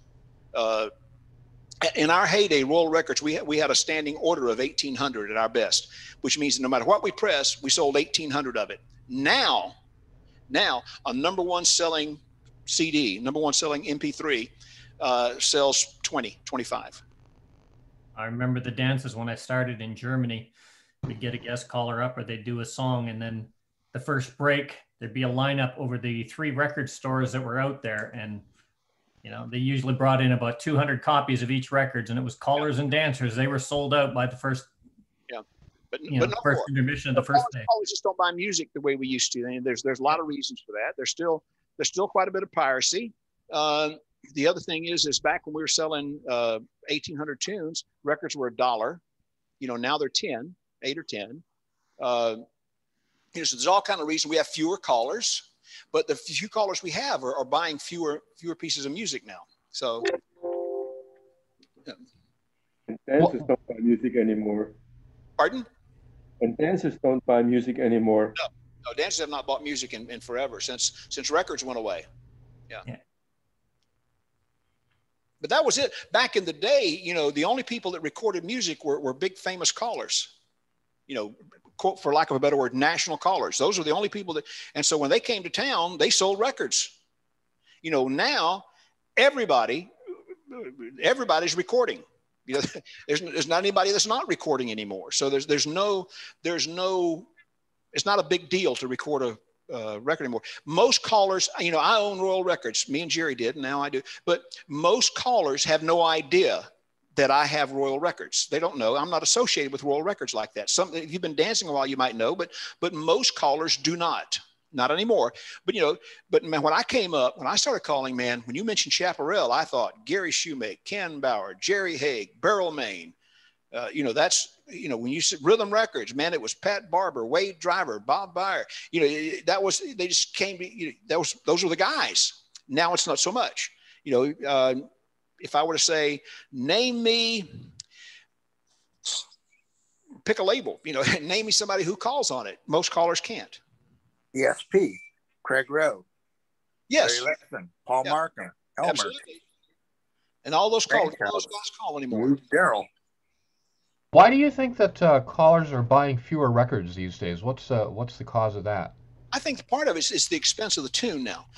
Callers are making the same amount of money now that we made 20 years ago. You know, and I give it, I'll tell you what. I call, that's my wife telling me I have to leave. For instance, I have a deal with the local clubs in the area that if you want me to call a dance, I will call for you for whatever you pay your club caller. As long as you don't make it a special dance. If you make it a special dance, that's different. But if it's a club dance, I will call for whatever you call for your caller. I make, and listen, I've been calling for the same club for, oh God, since the 80s. And I make $10 more a night now than I did in the 80s. You know, so I know they pay their, I don't know about you guys now, but in South and North Carolina, callers don't make a whole hell of a lot of money. You know, they pay me $60 to come in and call a dance for them. They paid me $50 15 years ago. They pay me $60 now. That's what they pay their club caller. Well, now, if all you're making is when records are $1 and you make $50, well, hell, you can buy a lot of records. Now music is $8 and $10 and you make $50. It doesn't go as far. And back then gas was, you know, 80 cents and now it's, you know, $2, $2.50, whatever it might be. Everything's more expensive, you know, and so callers have less money to spend. Plus now, back when I came up, when everybody was selling so much music, there were only, maybe 3 or 4 or 5 labels. There was Red Boot, Rhythm, Chaparral, Ranch House, ESP, and then there were the rest of them, you know. And so I just got everything that these guys put out. Well, now there's how many labels, you know, 75, you know, everybody. So, you know, it's a lot more competition now. So there's more music and everybody's selling less. I remember when Royal first came out, and I think one of the first tunes I heard on Royal was Somebody Like Me. And I thought, oh my gosh, this is going to change everything. That was the first time you ever recorded. I think I wore out the needle at Mike Sikorsky Sr.'s house trying to listen to that thing. And yeah, I actually like some of the old Royal an awful lot. The older stuff that you guys did. Ladies and gentlemen, I'm not going to be overly rude here. Howard, I didn't know if you had your hand up, if you're raising your hand or just scratching your head. So Howard Coburn, no, you're fine.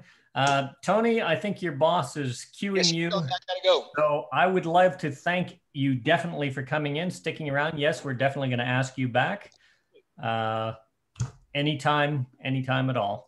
Thank you, guys. Hey, it was great. It was great being with you. Y'all take care. You guys take care. Thank you. Thanks. Thank you. Thank you. Thanks for everything. Thank you much, Tony. Much appreciated. Bye. And to everybody that's stuck around, we do have Caller Lab coming up next week. Representatives from Caller Lab. Teresa's going to be here, as are a couple other. I think Bill is probably going to be here as well. And just talking about Caller Lab, and we've got a number of really, really good sessions coming up. Mike Sikorsky, I think you're still with us here somewhere. Mike is coming up to talk about the controversial topic, the difference between site calling and site resolution. I'm getting a lot of queries about, well, aren't they the same? Well, no, they're not the same, and a whole bunch of side discussions. And I have tried really, really hard and so far successful not to answer that by saying, well, tune in when Mike's here and hopefully he will answer all of your questions. Barry's coming. Do you have a date for that yet? Sorry? You have a date yet? Yeah, I did send you the date. Hang on a second. I don't recall it. Oh, I don't know what's going on, but we've got you on the 4th of April. Okay. In fact, that's going to be absolutely perfect. Believe it or not, we're traveling. We're going back to Virginia to see Janet's 102-year-old mother. Yeah, for a while. Yeah, you said that the 28th was no good and the 11th was no good. Yeah, and then I actually have a gig in Utah. So after that, so the 4th of April. I've actually got a gig. Yep. Wow. There's a lot that don't these days. That's the difference between the site scheduling and site booking. The which? Site scheduling and site confirmation, two totally different things. Oh, absolutely. So I do post the schedule up on the web pages when I put the notifications. For those of you that want it via email, I do put the schedule on there, and it's a dynamic schedule, but that's what it is at the moment. So if you have any suggestions, as always, or things that you would like to see or presenters you'd like to hear from, we try our best to get in contact with anybody on any of these topics. And feel free, but this session is closed. Feel free to stick around if you want to talk about. The mic is open for anything or any types of discussions you want to talk about. If you want to look at choreography like we're doing in the pre-session at 7, by all means, we can stick around for a little bit longer. But thank you very much. And to Mark Hart, who is probably out getting another coffee right now, thank you very much for posting and saving and doing all the recording and putting them up on the OC Callers website. So you can stick around if you want, or you can go. Good night.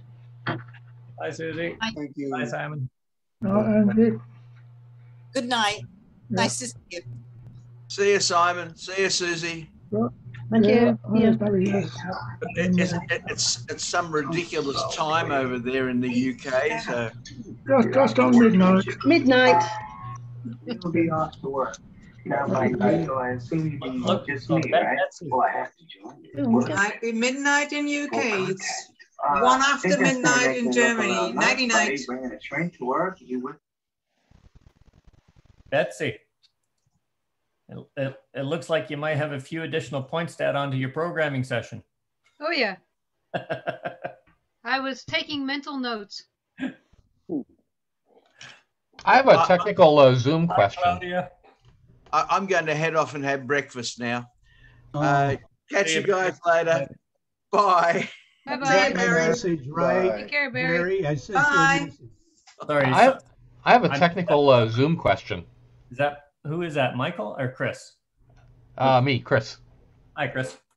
Yeah, so it's when Tony was doing the session just now, he had I guess he had 2 computers logged in, and was there a third party involved also in, because it sounded like sometimes he was asking somebody to do something. No, what was happening in there initially, his setup that he was using for the class and the other Zoom sessions, he had the 2 computers going, that if he would be doing that, and he'd have the music and his mic coming through one computer, but for some reason today, it wasn't doing a transfer. So what we had him do was, he was only be logged in on one computer.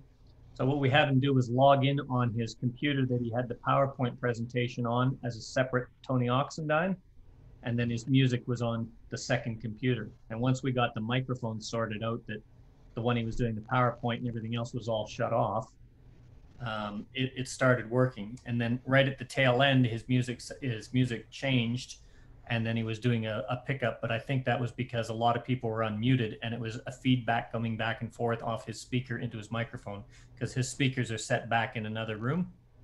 So that's why I was getting a triple pickup, and it sounded like a third party coming through. Oh, okay. But when he was putting on the music and stuff, he was just punching on one of his 2 computers. That's all. Yeah, he was punching in on SquareView. He had it all programmed in there. He runs that through his MA220 into his computer with the lead, and then that's the out. Uh-huh. And how it all hooks up, well, that's beyond me. I still haven't figured out how to hook mine up properly now, and still one of these days got to figure out how to try and get 2 callers that live in different parts in the world to do harmony for that session. That sounds really hard, because just because of the light speed and the other lag issues between the 2 different guys is not going to work. We tried it once on Skype, it worked. And then we tried it here, had 3 people trying to do harmony. Oh my God, it was, I mean, I have heard cats that have been frozen going through a bandsaw that sounded better than that. I noticed that one-way things like not that I am suggesting anybody ever use Facebook for anything, but one-way feeds like people do on Facebook and things like that. I think those have some way they're able to do multiple multiple singers at the same time and have it work. For some reason even on Zoom, if you're doing one-on-one sessions, it seems to work. You can actually practice stuff with one-on-one depending on how good your internet connections and everything are. If you're on fiber or whatnot and you have a really good upload download speed, it seems to work. But if you're on Telstra and Optus, even here in Australia, although they use the same line, they're two different providers, it doesn't work. Mel, Yes, I Mike. messaged Tony, and I'll do it privately because I don't think he got it before he had to drop off the session. But what I suggested to him, if he wanted to do this, was I would record 3 or 4 square dance singing calls and just send him the track.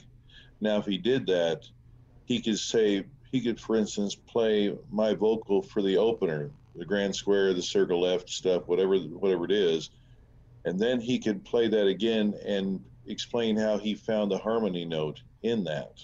Yeah, I was actually thinking along the same line of having him do a harmony on the melody line, or the melody and the counter melody within the singing call, and then you filling in with the lead, and then vice versa, so you could see what they were separately and then see how they actually blend together. But I didn't know how that would actually work. He's good enough that he could do that with my track, then mute the track, and then he could sing his exact same notes a cappella, so you could hear them isolated.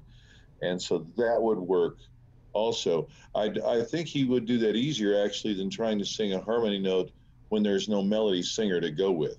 Yeah. Because he hears the music, but he also hears where that note that the person singing it is. I don't think Tony hears music. I think Tony feels, lives, and breathes music. It becomes part of his soul when he's calling. I mean, you can see it in him. It's not a matter of hearing. Hearing is the lowest part of his sensation when it comes to music. He is music when he calls. I absolutely agree. I understated it. I completely agree. And usually there's a melody line played by an instrument, so he can harmonize to that. No, it sounds great. If you and Tony want to work together and set a presentation up like that, I am more than happy to book it in. I would love to sit on it. I'll talk with him, see if he wants to do it that way, and if he does, we'll get a date scheduled and work with you. Fantastic. There's an awesome video of you and Tony, Mike, from your Vegas session online on YouTube. Boogie Grass Band. You guys doing that one together. And some other videos from that session. Remember what singing call it was? Maybe you could refer it to everybody. Boogie Grass Band. Boogie Grass Band.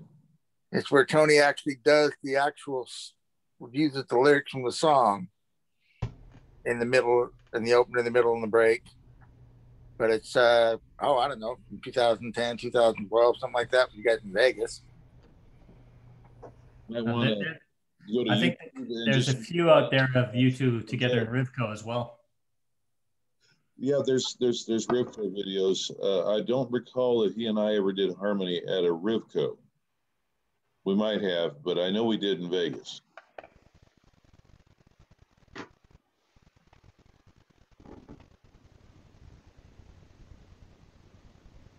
Well, I'm going to head off. Thank you very much, everyone. Enjoyed it. And catch you next week. Thanks much, Roz. See you next time. I have another question. Ange.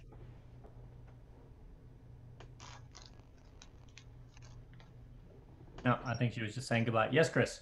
Tony mentioned that piracy was still a big deal, and I wonder if somebody can comment on what they think the numbers and how bad that. You'd think by now that people would be not doing that, but what do you think's the deal there? In my opinion, there's two sides of piracy. There's the taking the tracks that are out there or the music, stripping the vocals off and just using standard music production, which is becoming more and more frequent, and you're often hearing some recordings that actually have the vocals, the song and the vocals, and they're just calling over the top of them with square dance calling. I know Tony does a couple like that, but I also know that whenever Tony does that, he also gets the permission to do that, the copyright permission from the original artist, and buys the ability for it. That's the intentional piracy that's going out there. Some people buy karaoke tracks and they use a square dance music. That in itself is a form of secondary piracy.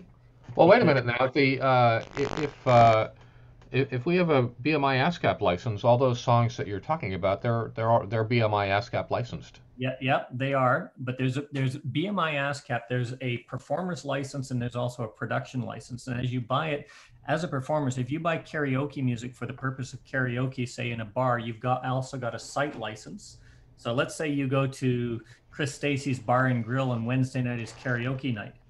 Chris is paid for his music license through BMI and ASCAP for the use of that material, for the performance of that material, for the purpose of karaoke. And that's like you going to do a performance in a hall. That hall has its own presentation. And sure, no, I understand how how licensing works in general. What I'm saying is, if I'm a caller, and I'm gonna perform any song, I have a performance license from BMI ASCAP to perform any BMI ASCAP music, I believe.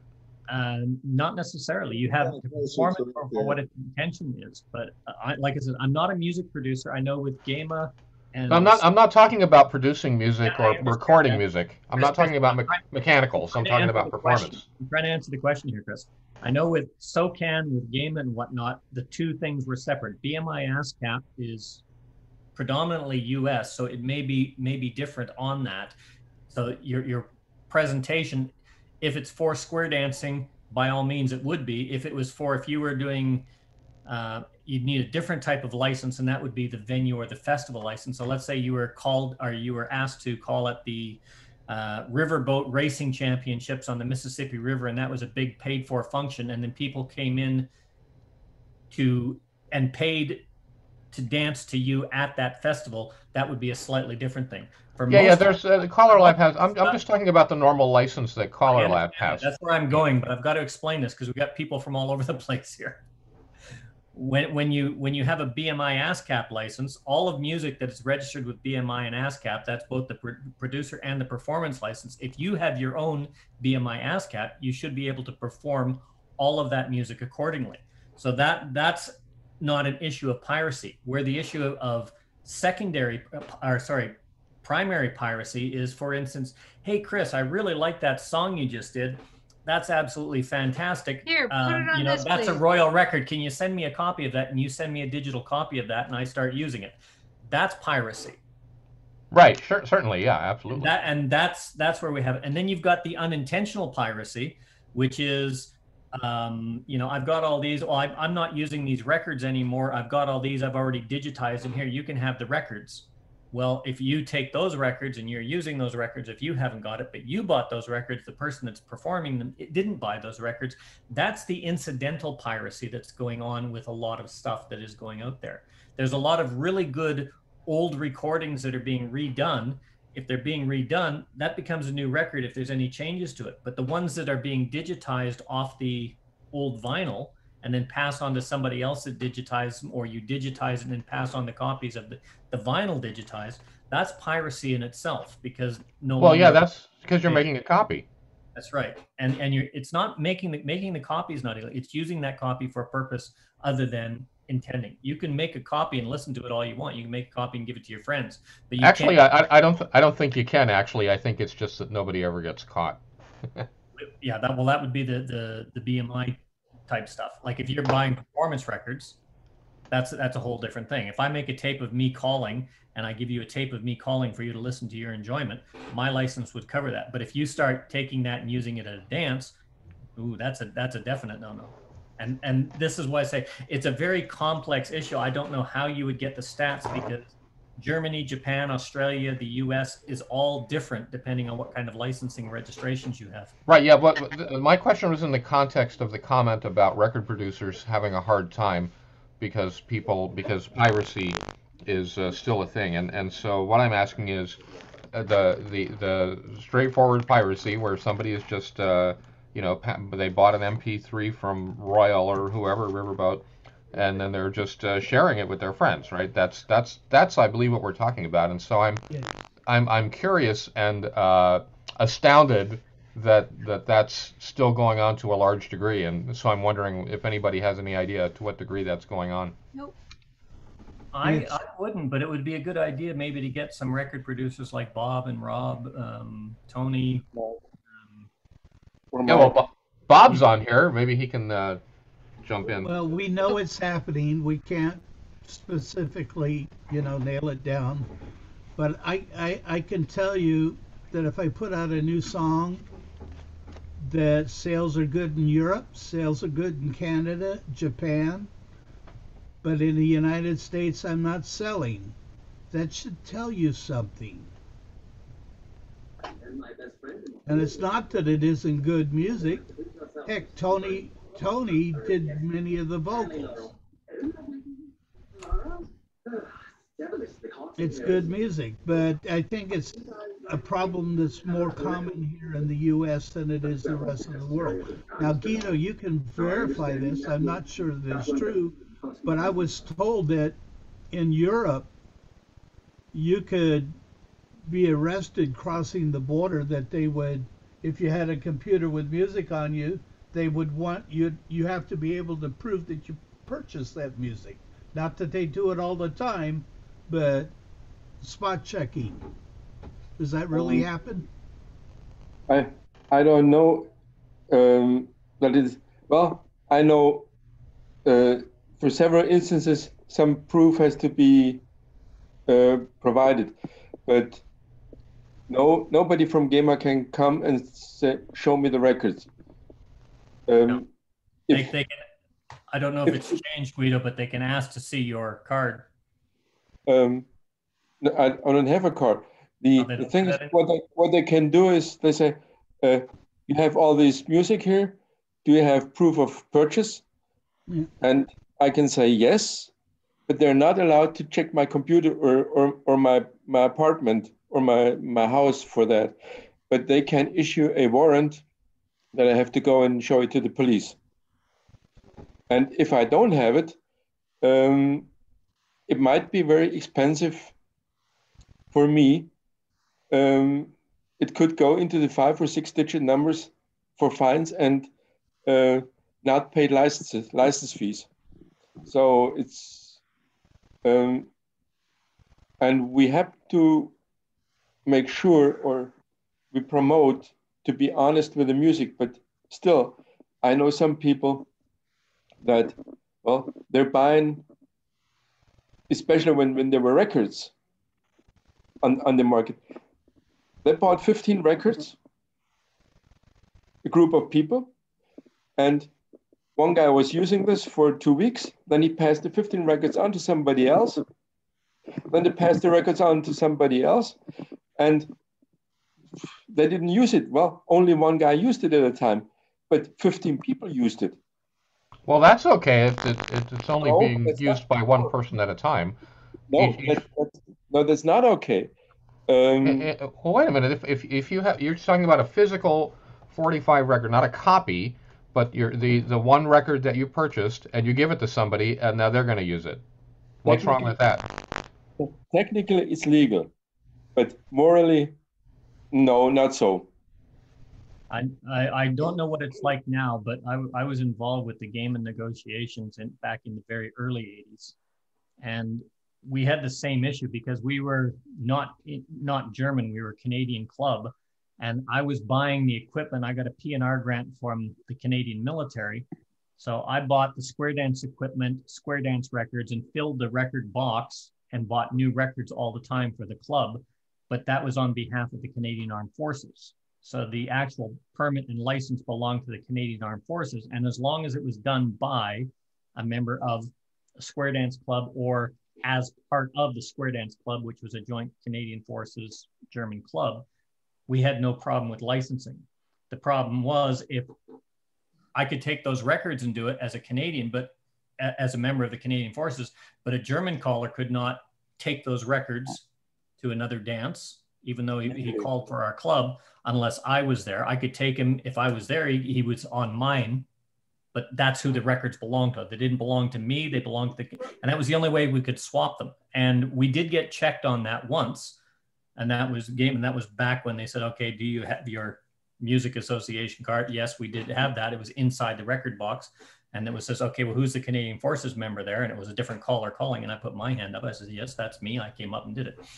You know, but that does happen. I've got checked with SOCAN once. I've never been checked by BMI ASCAP, but I have heard other callers have. And I've never been checked here in Australia. ECTA, well, a sentence before that. GEMA has started a new game a couple of years ago. You have to license copies. So if you digitize a record, a 45 on vinyl, if you make a copy of that, a digital copy, you have to license that with GEMA. And in general, it's not very expensive, but if you have 1,000 copies, it still goes into money. ECTA negotiated with GEMA that all ECTA members have that fee paid by ECTA. And the initial purchase of that license was a 5-digit number, some 20,000 euros, which we paid to have the licensing of all the copies we use. And each year we have to fill out we've added so many copies, and ECTA pays that. So this is something we do. And but in general, we in Europe seem to have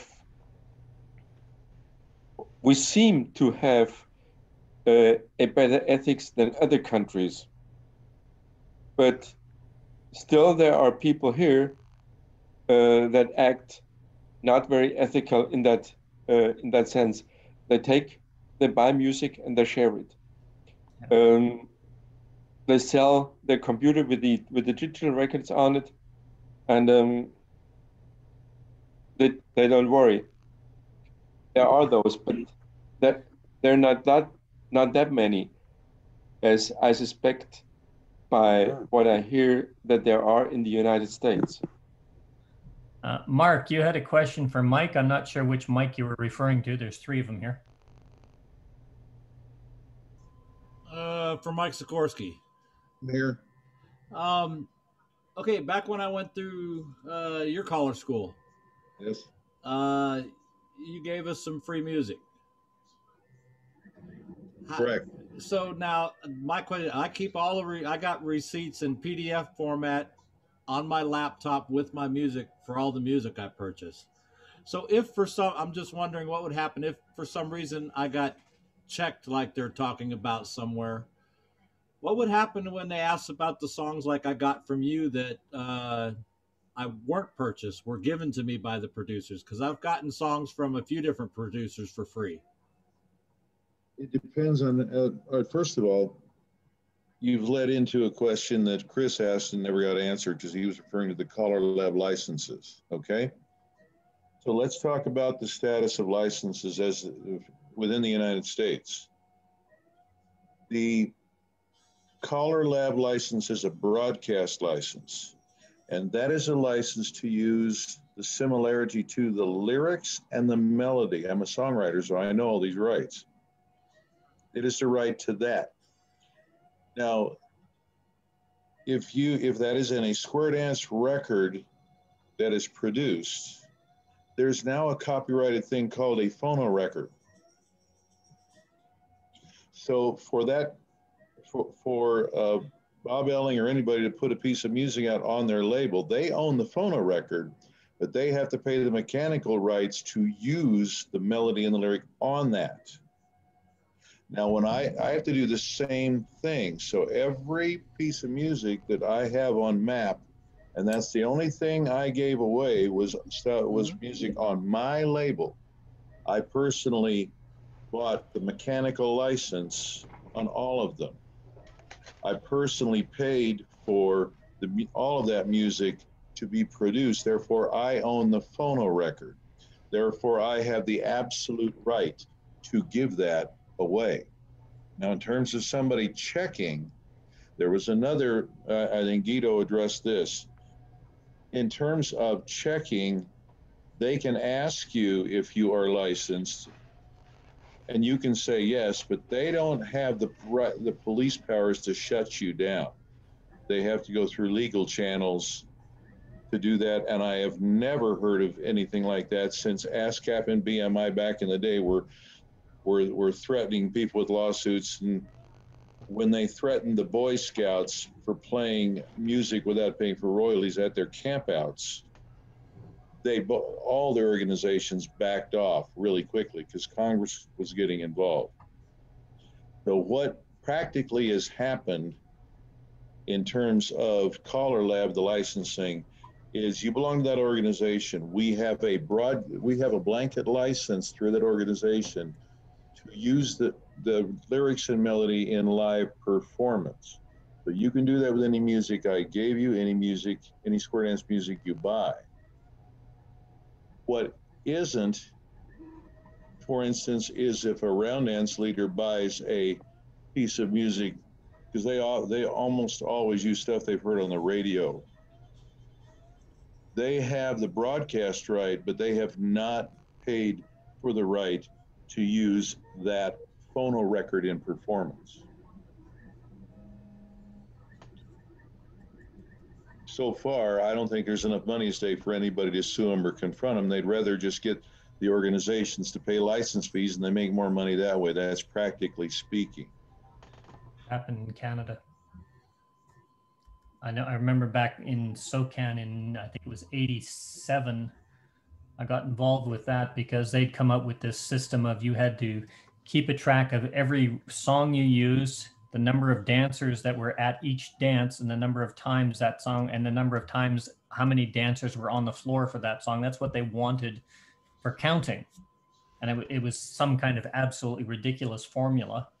And we ended up negotiating because for some callers, it meant they would be paying something like $18,000 to $20,000 a year. For other callers, if you only called one or two dancers or you were a brand new caller, it meant you're paying something like $200 a year just for your SOCAN license. And we that's exactly the kind of nonsense that resulted in the Collar Lab negotiating the BMI ASCAP license. Yeah, we did the same. And I think we negotiated it down to, paid $65 a year. That was for everybody. That covered your production license, your music license, your use license, everything else, with the exceptions of being paid to do an event within a festival or within another event. That had a whole different, those are different things. But it worked out well. And most countries have similar types of arrangements like that, as far as I understand. I went on for a while, Mel, and what happened was, the way I got the story, and I'm sure I got it third and fourth hand, but that became so enormous that it cost more money for them to audit all of that stuff and total it than it did for the money they were making. Yeah. In terms of practically speaking, it's important to know the laws, of course. That's why I went over the difference between the broadcast license and the phono record and who has the rights to that and how you get it. But practically speaking, follow the money, find the reason. That's why we're doing these licenses. And for instance, we have 3 performing rights organizations in America. We have BMI, ASCAP, and we have not SOCAN. What's the other one? I can't think of the name. Well, there's EMI maybe. No, there's a 3rd performing rights organization, and the word was going around for a while that Neil Diamond signed with them, so we can't use any Neil Diamond. CSAC? CSAC. Isn't it CSAC? CSAC, thank you. And Neil Diamond signed there. And I had to explain this to everyone. In fact, I explained to the whole Collar Lab board and anybody else who would listen. Neil Diamond can sign with any, there's a resignation period. It's like November and December every year. He resigned, I believe, from BMI, and then he joined CSAC. So his newest project that he put out a few years ago, we are not licensed to use any of his music and performance. We can't get, so no, our licenses don't cover that. Neil Diamond can change his current affiliation, but he cannot change the affiliation of previously published product. So all of this stuff we know and love is still with BMI, Song Sung Blue, Sweet Caroline, and all that. We can still use that music because it's which performing rights organization owns the rights to collect the money on that. Some people are still confused, and you were trying to clear that up just now about the about how the copyrights work in general with the idea that there's a bundle of different rights, and we've negotiated licenses to some of those things, and music producers license other rights, and there's the difference between the mechanicals and the performance of those and so on. So in April on the Don Beck show, the earlier on this day Zoom thing in April, I'm scheduled to give a sort of a copyright for Square Dance Callers Basics presentation. I don't know anything about how it works in Europe, so I have to do my own research between now and then. But maybe we'll be able to help clear some of that up at that time, I hope. I thought what's interesting is CSAC is still called, well, formerly known, but now Society of European Stage Authors and Composers. That's where the abbreviation comes, but now it's a for-profit U.S. organization. But they still kept the name or the acronym, even though it's not European. Very strange. There were European songwriters that went over there, yeah, and founded their own rights organization. It's an American organization founded by predominantly German songwriters. Yeah. And now they're open for almost everybody, but back then it was that way. Yeah. Anyway, I put a little blurb there, which it's from Tune Registry, but it's about performing rights organizations in the States. It gives you the names, what the organizations are in general. And if you need more information on it, by all means, look it up. But Caller Lab has a lot of information on BMI ASCAP. I know the Canadian Callers Association had a lot of information on SOCAN, and ECTA probably still does because they're notorious for keeping good records and notes on GAMA and what the requirements are for your areas. So have a look in the areas you are and see what are the requirements. Make sure you don't violate them.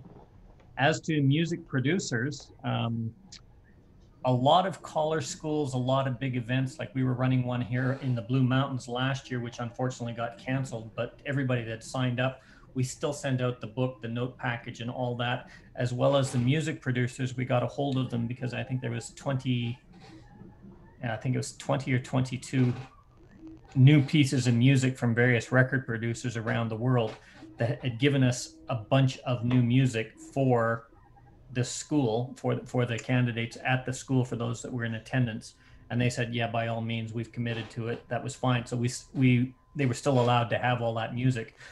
But if you are involved in anything that does that at a caller school, just what we did is put the list of what music is being given away for free by the producers. It's part of their advertising, but put that list in there because most people keep the books and the records. And if not, it's just a simple sheet record of what has been given to you. And that will do as a receipt or a proof of receipt. If they want to take you to court over it, I'm quite sure you'll be able to subpoena every caller or every person that was there at the Music Association's expense to attend, because they have to pay for that. And they can produce the proof for you. I have not heard of any of this checking going on in the last, say, 10 years. No, neither have I. I haven't. And it's all about follow the money, find the reasons. So it's important to observe the legalities. When you share a piece of Square Dance music, they're doing it because it's $8, $9, $10 a piece now. But you're denying a sale from a producer, and I mean, total it up. If they're selling that for $10 and they sell 25, that's 250. Maybe Tony gets a deal, but when I check the website where all the square dance producers are going, it's $430 per piece of music. So they're losing money on every single one they put out. And if you want them to lose more money and possibly go out of the business and quit, I know because of my illness and everything, my label's dormant. I haven't put anything out for a while. That's what's the more and more and more of that's going to happen. That's the damage of this giving away music. You can call it piracy, but basically it's somebody trying to be nice, giving music to somebody else. Yeah. It's not okay to go to a bank and rob it so you can give the money to someone else. That's really, the problem with stealing recordings is people don't think they're stealing because they're just giving something away. When you go and rob a bank, you take something away from the bank. When you just copy a record and give it away, you don't, in terms of several people, you don't steal because you just double.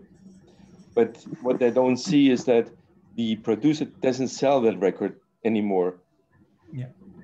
Mm-hmm. I mean, a good example would be, you know, if like Bob's put out a lot of good music lately on Riverboat, I could easily post the MP3 Riverboat here in chat and say, oh, this is a new piece of music by Bob, and you could download it. I wouldn't do that. What I do is, you know, this is Riverboat 1125 or whatever it is. Contact Bob at this site to get it, and then I'd play it so you could hear it. Or you could go to that site and you could hear a snippet and decide whether you want to do it. Unfortunately, as Mike said, it's a lot of people, they bought it, oh, and they're being nice. And here it is. And that's what I mean by, it's not intentional piracy, it's unintentional, but you've got to be aware of it's not ethically correct. Anyway, it sounds like you've got a lot of interest in the topic coming up, Chris. Yeah, well, hope so. There's enough things going on that people can get confused, and then of course, you know, like you've discussed here, some people don't understand the sort of the basic morality of you know, of what's going on underlying that. The other a place that it's starting to appear where it's where I know some people are starting to get checked is and I'll be talking about how all this works too, is when they try to post videos of square dances on YouTube, and so we'll be talking about how that works as well, because that's one of the areas where automation basically allows them to check and come after you, and you can actually get in. To make a long story short, you're back in the old days of unlicensed territory with tremendous fees, potentially. I've deleted quite a few videos that I used to post on YouTube of us, just me and my wife going to dances, and I'd video her out before I learned to dance and she was dancing. I did a bunch of recordings of her out there on the dance floor dancing, and my phone picked up the music and the caller calling and everything, and I would get copyright compliant complaints, or however they say it, on YouTube. So I'd end up just deleting the video off of there. Well, I think Mike hit the nail on the head. It's very expensive for them to do it. I mean, if legally and technically, if they wanted to, they could audit every single caller. There's a process by doing it to see what they have and what they do all around the world. But the logistics and the administrative nightmare would be on them to do that. And then there's the proof of intention. And quite frankly, going against, let's say, Yolanda, you've been calling what, about a year now since you started doing gigs on your own? Like doing tips and brackets on your own? I'm strictly a guest caller. Yeah, that's what I mean. Yeah. It's been about a year, and now you're performing. So if they went after somebody like Yolanda, or they went after, you know, a mom and pop group that's got maybe two squares of people that have been going, and it's at or an old folks home and whatnot, and they started going after them and auditing them, it would be like Mike was saying when they decided to go after the Boy Scouts. It would be so unpopular and so logistically damaging for the reputation that movement would be to shut it down, and that would actually do more harm to the music industry than anything else. But I was told that as long as the club had the license or the caller had the main license, then as long as you're a trainee, you can perform in Canada. I don't know about the States, but in Canada, if I was calling a dance and I asked you to do a guest tip at a dance that I was calling, you could call under my license as long as I had the piece of music that you were using.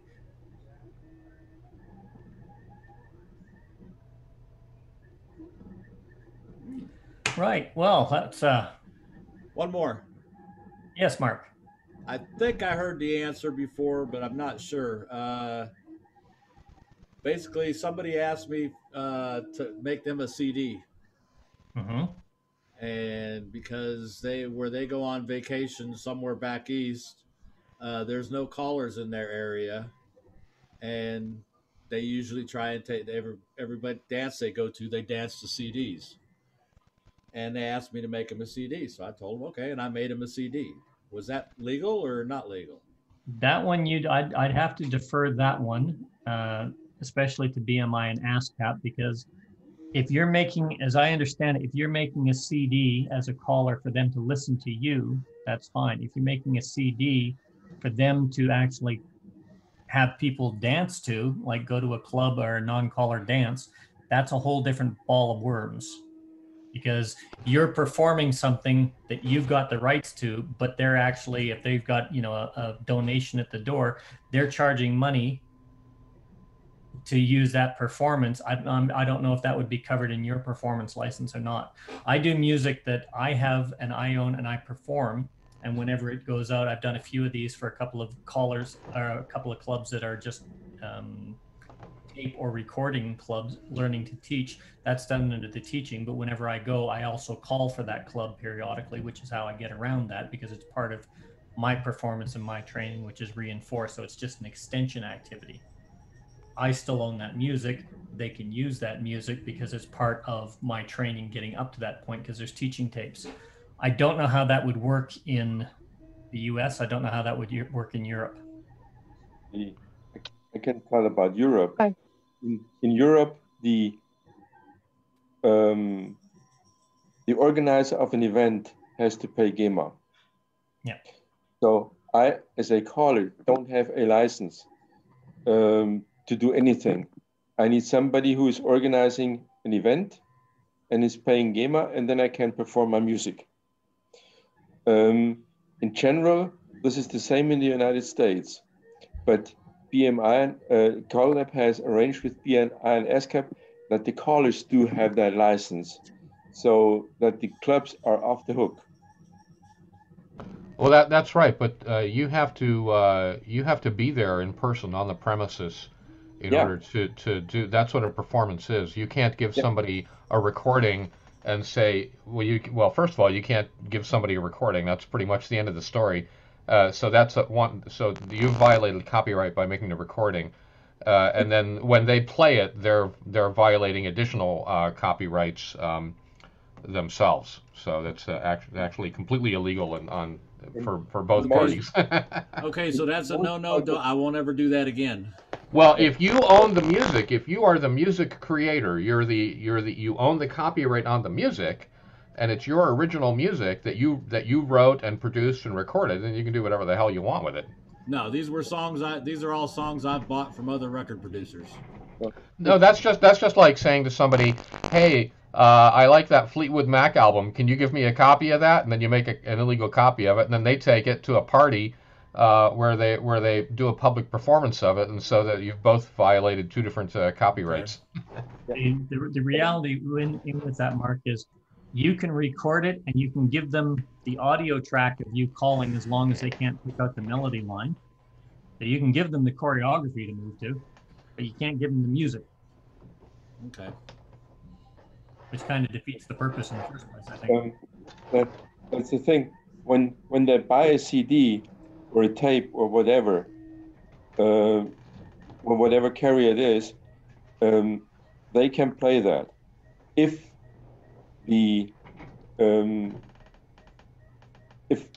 if the sale is including the right for public performance, and a lot of stuff on Amazon, when you buy an MP3, that's not licensed for public performance. Yeah. So when you as a caller buy, I know the policies for Amazon for Great Britain, and I know it from Germany. And when you buy an MP3, it's not licensed for public performance. It's probably the same in the States because Amazon has the same regulations all over the world. Right. Yeah. No.